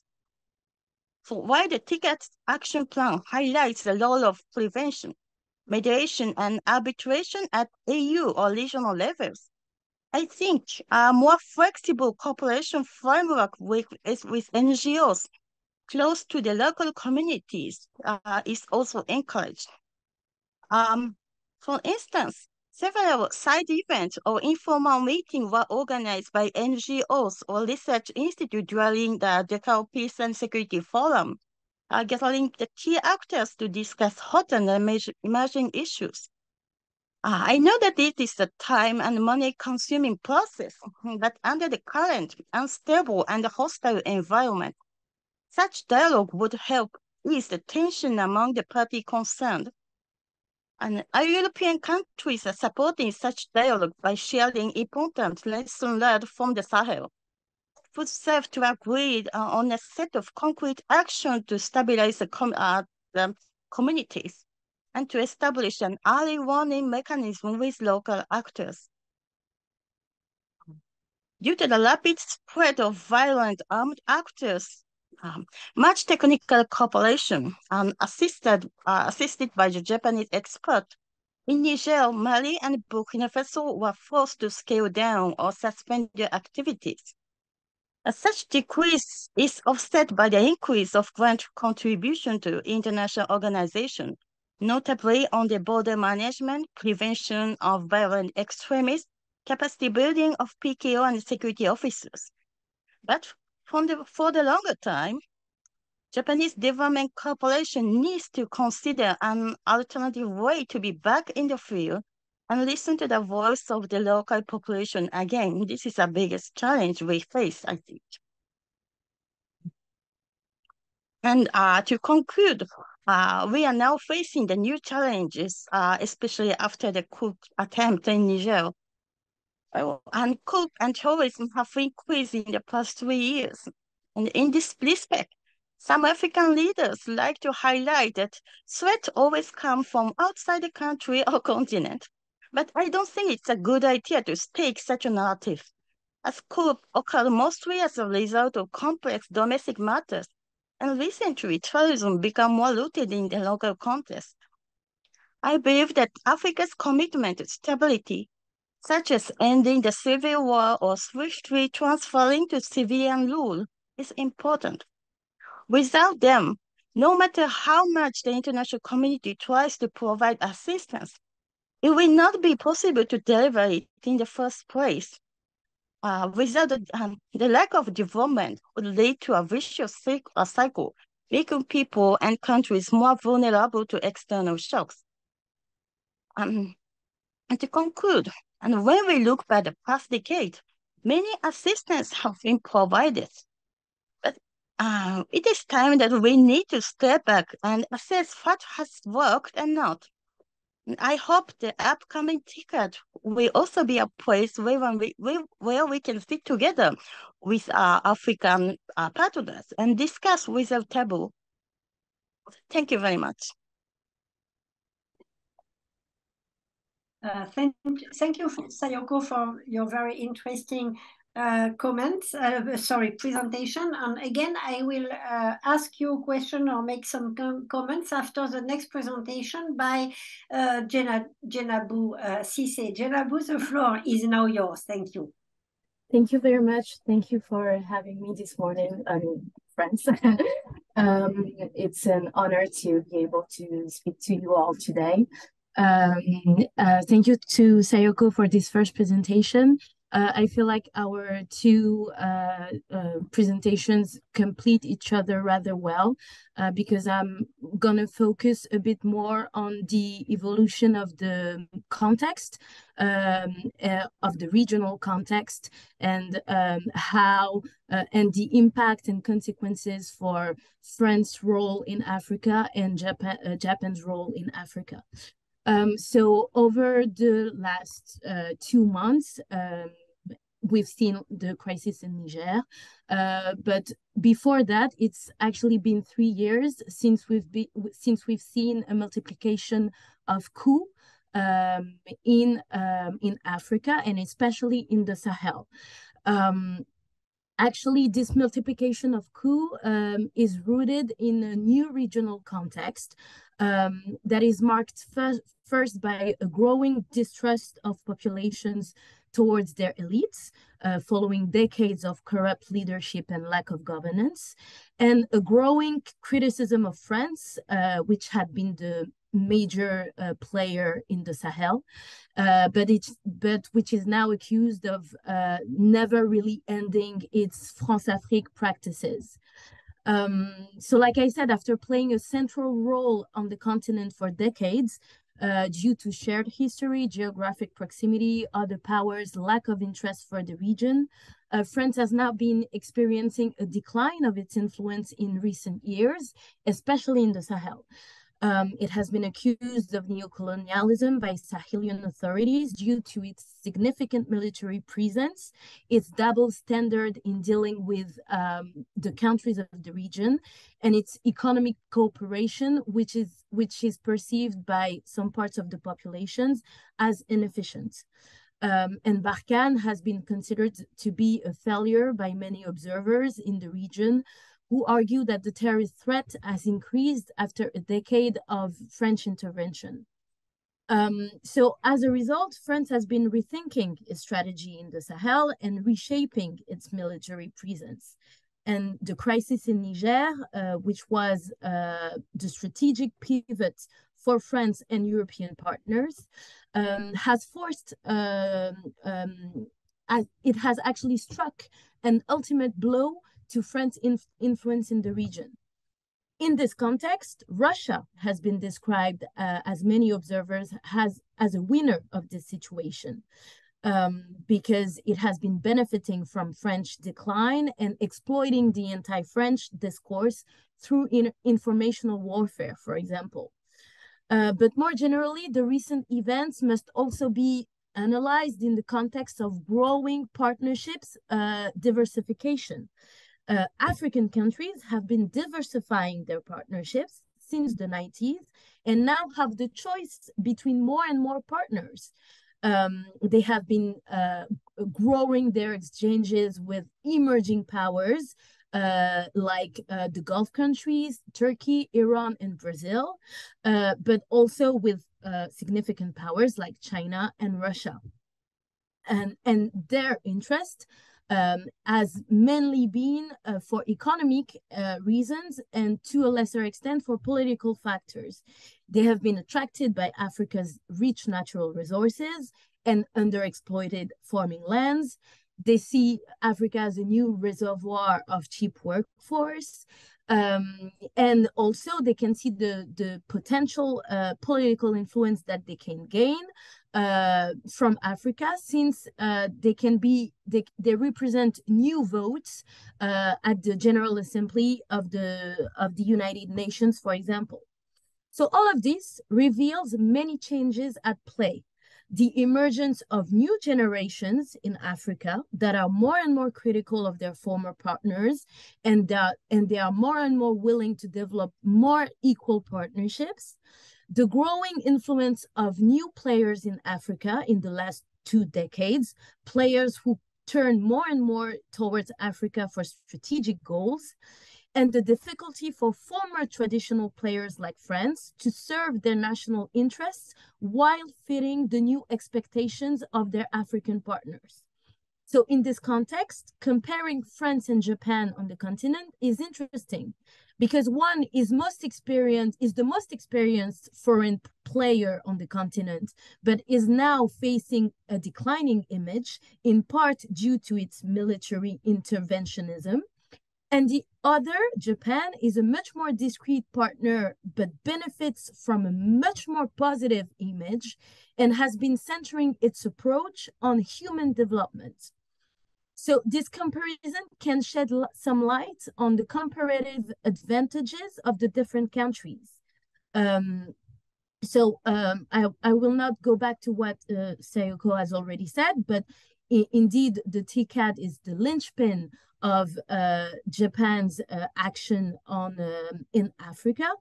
And Japan has adopted a non-military strategy on the continent, emphasizing economic transformation and the development of high-quality infrastructure and human resources. So it's really based on quality growth and human security.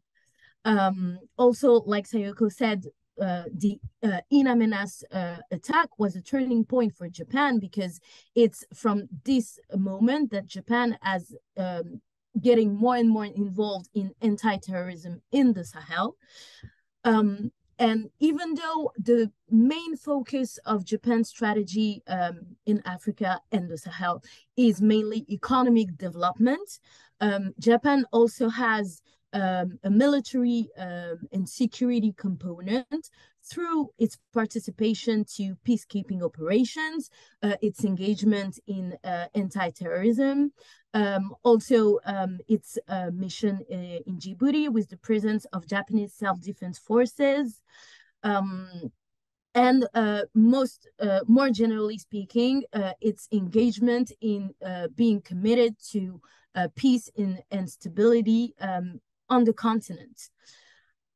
So all of that being said, Africa has not really been a priority for Japan, nor is Japan a priority for African countries so far, because Japan's influence and bilateral relations on the continent remain more limited than compared to other countries. One of the obstacles to Japan's growing influence on the continent is actually the fact that Japan remains an economic dwarf in Africa. Compared to the other countries like the European Union, for example, which is one of the first economic partners to West Africa, for example, but also compared to China, who's been now the first foreign trade partner of Africa. Chinese investments on the continent contributed go up, or more precisely, China represents 16% of total trade exchanges with the continent, 12% for exports, 19% for imports.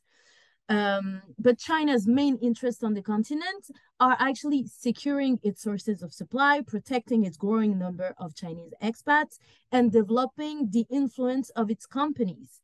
It has mainly been, for China, about economic interest without too much care of governance and of governance issues and development issues, which is actually totally contrary to Japan's strategy. In contrast to Chinese strategy, Japan is committed to good governance, to promoting human rights, democratic principles, healthcare governance, and food security. So it's interesting to see that the rivalry with China has also contributed to shape Japan's African policy in Africa.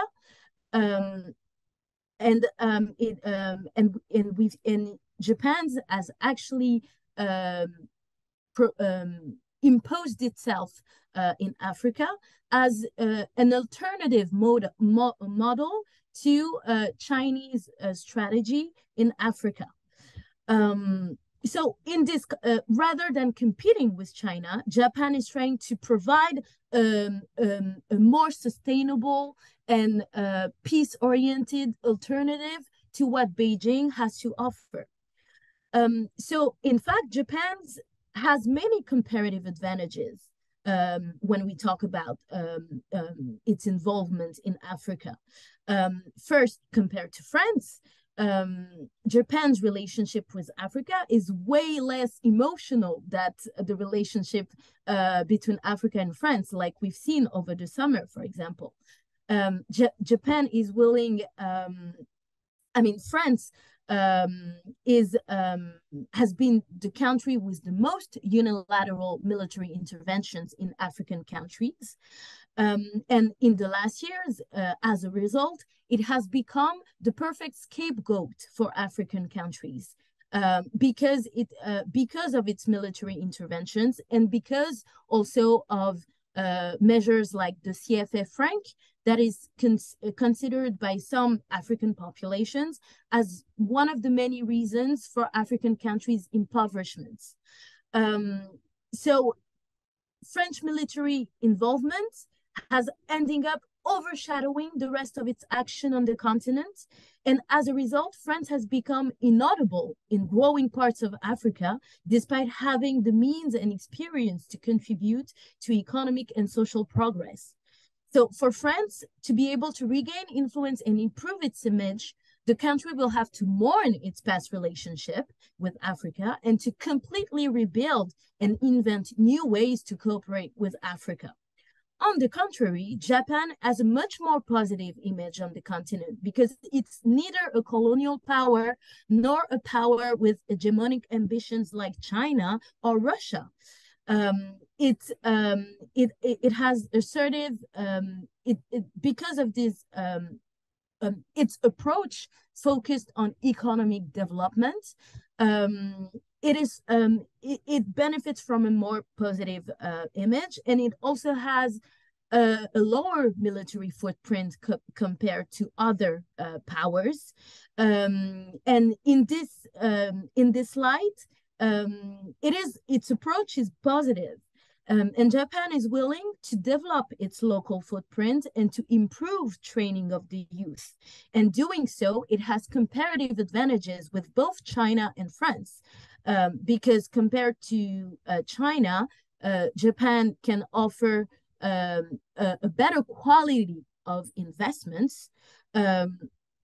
Japan does it in line with international standards, democratic principles, and Tokyo applies international standards on infrastructure financing, and it also focuses on investing in human resources by providing training to African countries instead of exporting its workers like China does it. But Japan lacks the means for its ambitions, and that would be my conclusion. The Japanese struggle to stay involved more than 2 or 3 years on a project, which is insufficient for training local professionals for the long term. The private sector still lacks, the Japanese private sector still lacks interest for Africa. And contrary to China, Japan cannot force companies to adopt an African strategy. And finally, its lack of economic power in Africa remains a major obstacle to its influence on the continent. We can say that the most positive image or purest intentions are not enough to develop strong cooperation without the necessary economic investments and networks. And let's not forget the fact that the cultural and language barriers that exist between Japan and African countries will make it very difficult for Japan to develop strong local footprints in the long term, but also to understand better local expectations in the long term. So despite strong potential, Japan's influence in Africa is still a long-term game. However, given the complementarity of the approaches between France and Japan, both countries would benefit from working together on the continent. They already have a joint action plan. But in this new context, where we see the rise of China and Russia, and when new generations of African now have different needs and expectations towards the rest of the world, greater cooperation between France and Japan in Africa would actually be beneficial to better fit the needs of their African partners and to better counterbalance the rise of China and Russia. One key aspect would be the work with civil societies, because given the distrust of local populations towards their elites, working with the civil societies of African countries would be key in the future cooperations with the continent. Thank you very much. Thank you very much, Jenabu, again for your very deep and complete presentation of the issues at stake. A few remarks. I will start with your presentation, but it's also of course related to Japan.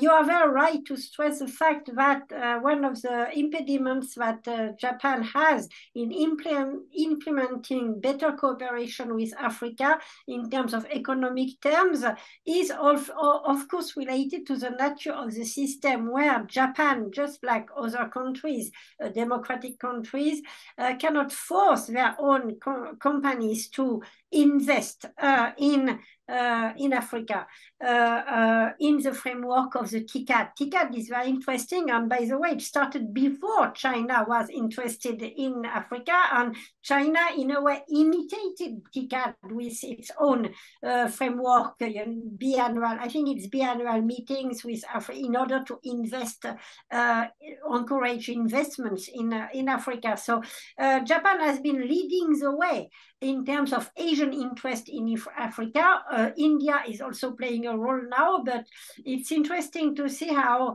I worked a lot on Africa and China, on Japan, almost decades ago. So, but I mean, it gives you the long-term perspective of how initially Japan was very active in Africa for many reasons, in order to also improve, as you mentioned, its traction at the UN, because for Japan also, in taking into account Japan's ambition to achieve a reform of the Security Council, African countries were important, and China also has been interested again in Africa. Under Mao, there was a rivalry with the US and the Soviet Union that was a focus of China's interest in African countries. Then the rivalries with Taiwan, but now it's completely gone almost, because Taiwan lost all its partners in the African continent. But also I remember in 1996, when China relaunched its policy towards Africa, one of the arguments openly made was, it's at that time, I don't know how many countries, but let's say 54 votes at the UN. And it is still extremely important for China to get these votes and to try to work on the elite in order to get these votes at the UN on different issues, sensitive issues for China. So I will have maybe questions to Sayoko, or remarks.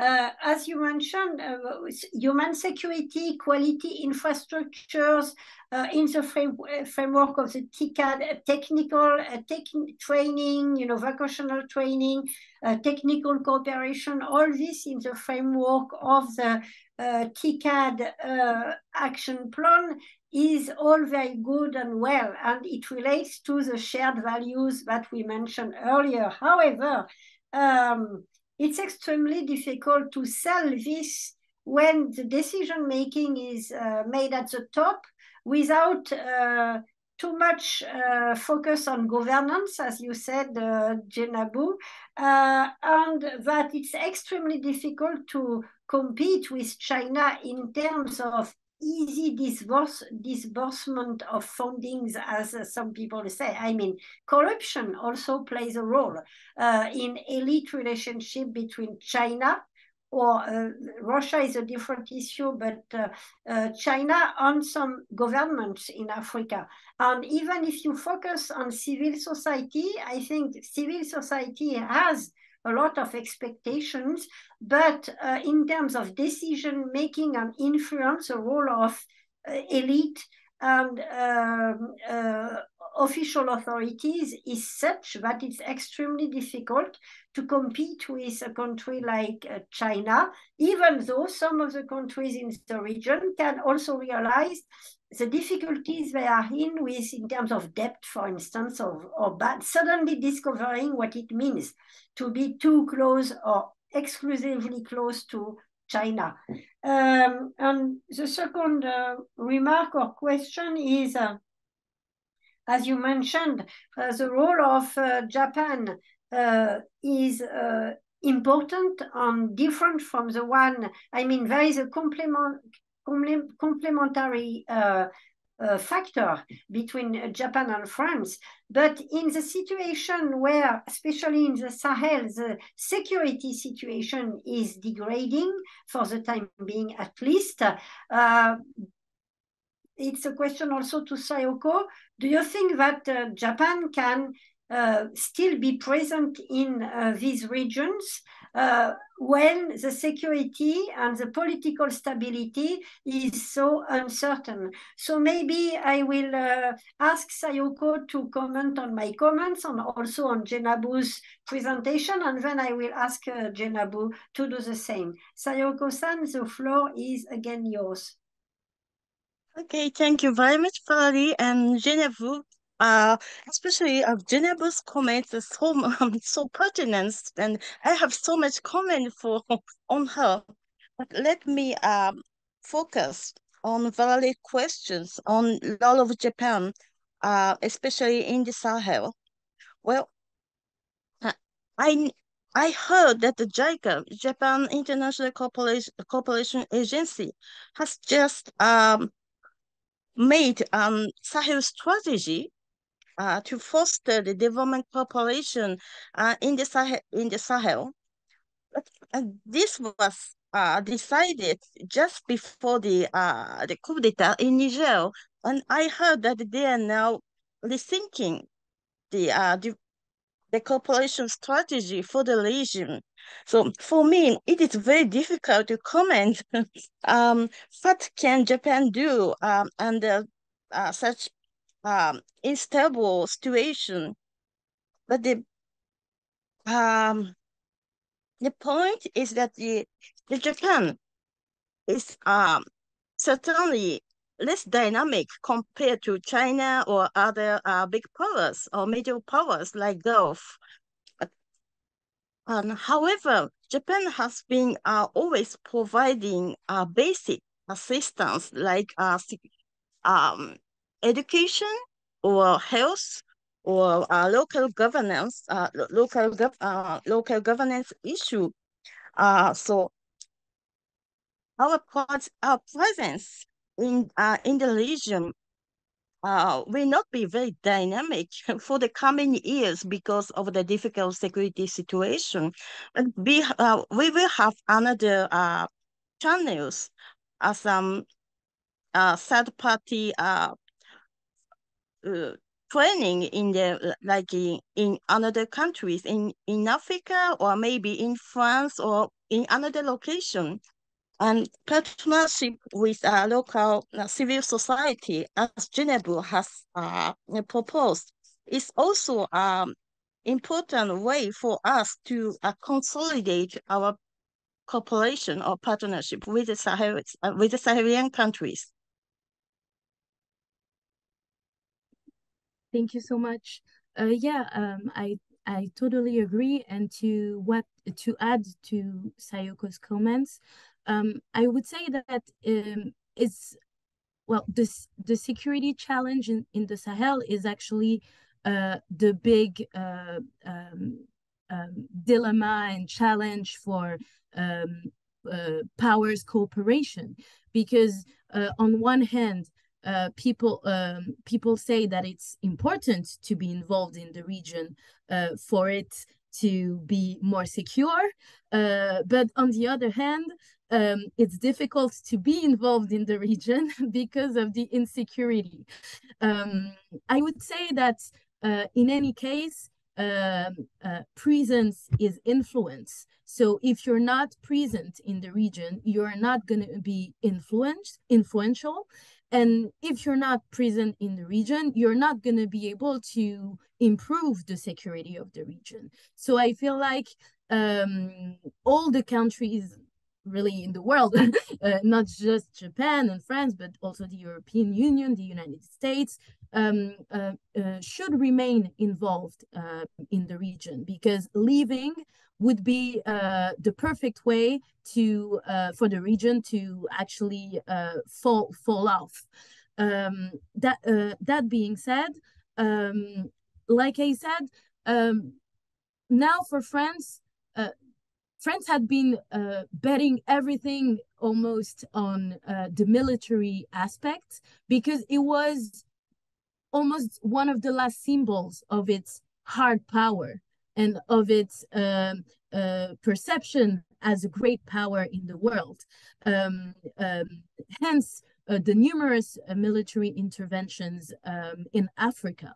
But now, these military interventions are more and more perceived in the region as a symbol of the continuation of colonialism. So it's not possible anymore for France to rely so much on the military aspect. So I feel like France should be inspired by Japan's focus on human-centered development, because even though France has, of course, a development policy and a strong one, it was overshadowed by the military components.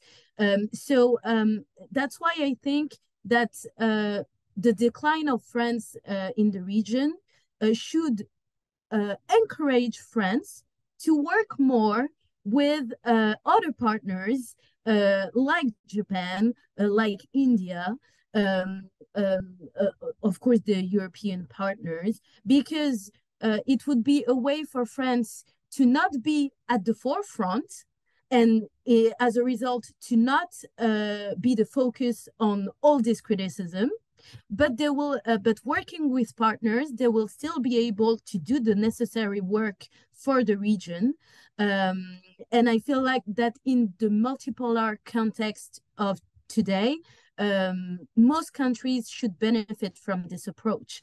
And I feel like that whether it's the European Union or France or India, all these countries really have comparative advantages to Russia and China, because Russia is mainly concerned about arms exports and is in no way concerned about governance and peace in the region. We saw it with Wagner. And similarly, China is mainly concerned about its economic interest in the region. And a lot of African countries have realized it following the criticism on the loan policies. So I feel like that on the long term, there are really a lot of comparative advantages for France, Japan, India, the European Union, and leaving would actually be it will lead the region to a disaster. So it's important to remain active, and I think it's important to be more low-key, low-key approaches with more on the ground, less top to top, less elites to elites, and more civil society to civil society. So yes, it's in the short term, it's less sexy. It's more it doesn't seem like there's a lot of prestige but actually in the long term, it would be much more beneficial for the countries. But the countries have to realize that it will take time. And that's actually the difficulty for France today. It's because it's realizing that it's losing influence, but rebuilding influence will take maybe decades. But for that, they will have to go back to the roots and working at a much lower level. Thank you, Jenabou. As you said that. Yes, indeed, leaving Africa would be a disaster for the countries in the region. And I think that one of the things that we are in a way paying now, but I don't want to make generalization because situation is very different depending on the countries and so on. And so Africa is not, it's very diverse, as we all know, and it will be much more useful to take it countries by countries or groupings by groupings. So it's very different. But this is true that after the Cold War, as I mentioned before, there was a global disinterest for the African continent, and including, as I mentioned, from China initially, because China was very much focused on its own development or reform and economic reform, and starting in the 1979 until the beginning of the 1990s, where there was so much to do in China, plus the fall of the Soviet Union that led to the fact that it was not that important for China anymore to focus on gaining influence on the African continent. So that came back later in the mid-90s, and as you mentioned, because of economic interest and access to resources, plus political support on the international stage, it was important for China to rebuild its relationship with Africa. With symbolic, for instance, China always uses very symbolic move, like the first trip of a Chinese leader every year should be in Africa or on the African continent. So these things are a way to demonstrate the interest they have for the region. Plus, of course, paying for big project and so on, and it's, as we mentioned before, very difficult to compete in this field because rules in terms of governance, openness, and so on is much stricter in what can be done from democratic or the West plus Japan. It's much more difficult. So I don't know if Klaus Welle, Klaus, are you still there? I'm not sure. Anyway, because it would have been interesting to have an input from the EU, or not officially the EU, but from someone with hello, Klaus. Yes. I was just asking if you could just put a very short input, as we have a little bit more time, on, there is indeed Africa and cooperation with Africa, I think is part of the dialogue we also have with Japan. So in terms of triangular dialogue between on Africa with Japan, do you have a few things that you could input in order to enrich discussion we just had, or? Not much, to be honest, but it's clear. I mean, I've been accompanying the President of the European Parliament over the last 14 years to meetings of the European Council, to be more precise, to the first half an hour, because then the prime ministers prefer to meet without us. And it's obvious that Africa has gained more importance, more weight over there. But I found very interesting what your colleague had to say. Basically, she's saying that if we want to preserve a good role in Africa, we have to, let's say, we should not be under the suspicion that this is continuation of colonial activity. So the European Union could be, I think, a very good framework in which to do things. I've also seen this, you see, in Latin America. If this is focused on Spanish, it's maybe more difficult. Then we have a broader variety. if the policy towards Ukraine is basically done by Central Eastern Europe, that has also its limitations.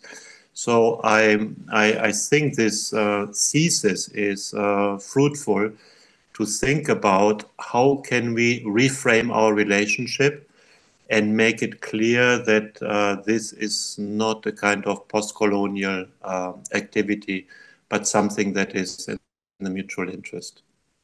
Thank you very much. And just to go on a little bit on this remark, you are very right about this, not only the historical colonial past that which is a fact, but also the way it can be used by certain interests in some countries in order to build disagreement and focusing on other. It is also related to all this talk we have about propaganda or disinformation, as we mentioned it now. And there is a historical fact. This is true, but this is there is also the way it can be used today. And this is also true, for instance, for Japan in its own region, where when I mention relations with South Korea, of course, there is a colonial past of Japan in South Korea. There is also the way some political parties in South Korea are using it in order to go on with constantly going back to the past in order to prevent Japan to play a more important or normal role today. And this is, of course, even more true in the case of China, where the Communist Party in China is using that argument constantly in order to put down any ambition by Japan to play a more important role in its region, or to punish Japan also for its special, strategic relationship with the US when tensions are important with the US. So this argument is very true, and playing together with the EU is a way to go around that kind of argument that is used by some countries. Maybe I could add one more thought. Traditionally, we have been thinking that Russia is the problem of the eastern member states of the European Union. But if we have a look at the map, the intervention in Syria of Russia had a major destabilizing effect on the European Union and on its political system. So there we are already in the southeast.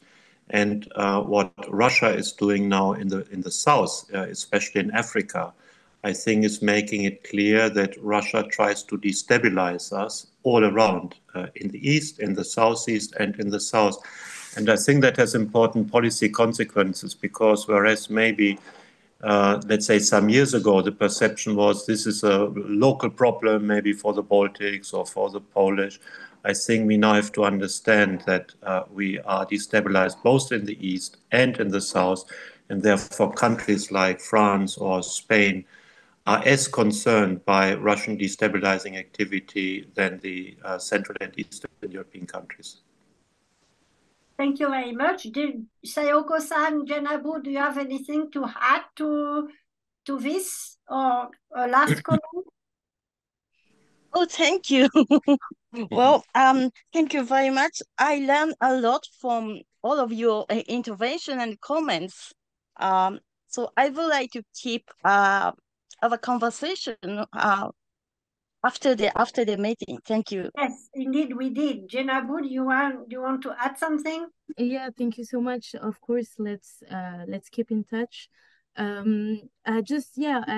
When you mentioned that Japan was leading the way, it's actually a very good point, because Japan, with TICAD, Japan, it was the first time that a foreign power was doing an international forum in Africa, and everyone imitated Japan afterwards. Then it was France, it was only in 1996, and then China in 2006, and then India in 2008, and then the US in 2014, and Russia with the Russia-Africa Summit in 2019. So I feel like it's important to remind it, because there's been so much focus on Russia-Africa summits, and I feel like this media focus is representative of Russia narrative power, how they manage to spin the narrative and make it so that they're the main partner in Africa. But when we look at the facts, they're also an economic dwarf. So I feel like even though there's a lot of concerns regarding Wagner, I feel like there's still major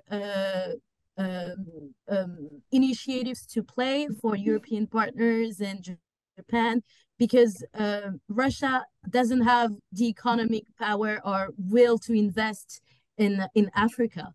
And I feel like on the long term, it's going to be detrimental to their rise on the continent. So I don't think we should be afraid of I mean, we should be afraid of Russia, but not too much, because we have like the Western partners in Japan. We do have comparative advantages, and I feel like the more Russia is going to be involved on the continent, the more African countries are actually realizing that they're not that good of partners, and they're seeing it now with Wagner and all the attacks on civilians. They're seeing it with the lack of investments. So Russia was a good temptation for Africa, because it was a way to reject former colonial powers, but they're also realizing that they're not the perfect partners. So African partners will still rely on other players than Russia. Okay, thank you very much, Jenabu. So we will close the web conference here. And I want to thank all the participants for following our debates, and also, of course, all of our speakers. Let's, as it was mentioned, let's keep in touch and go on with dialogue. Thank you very much to all, and have a nice day. Bye-bye. Thank you.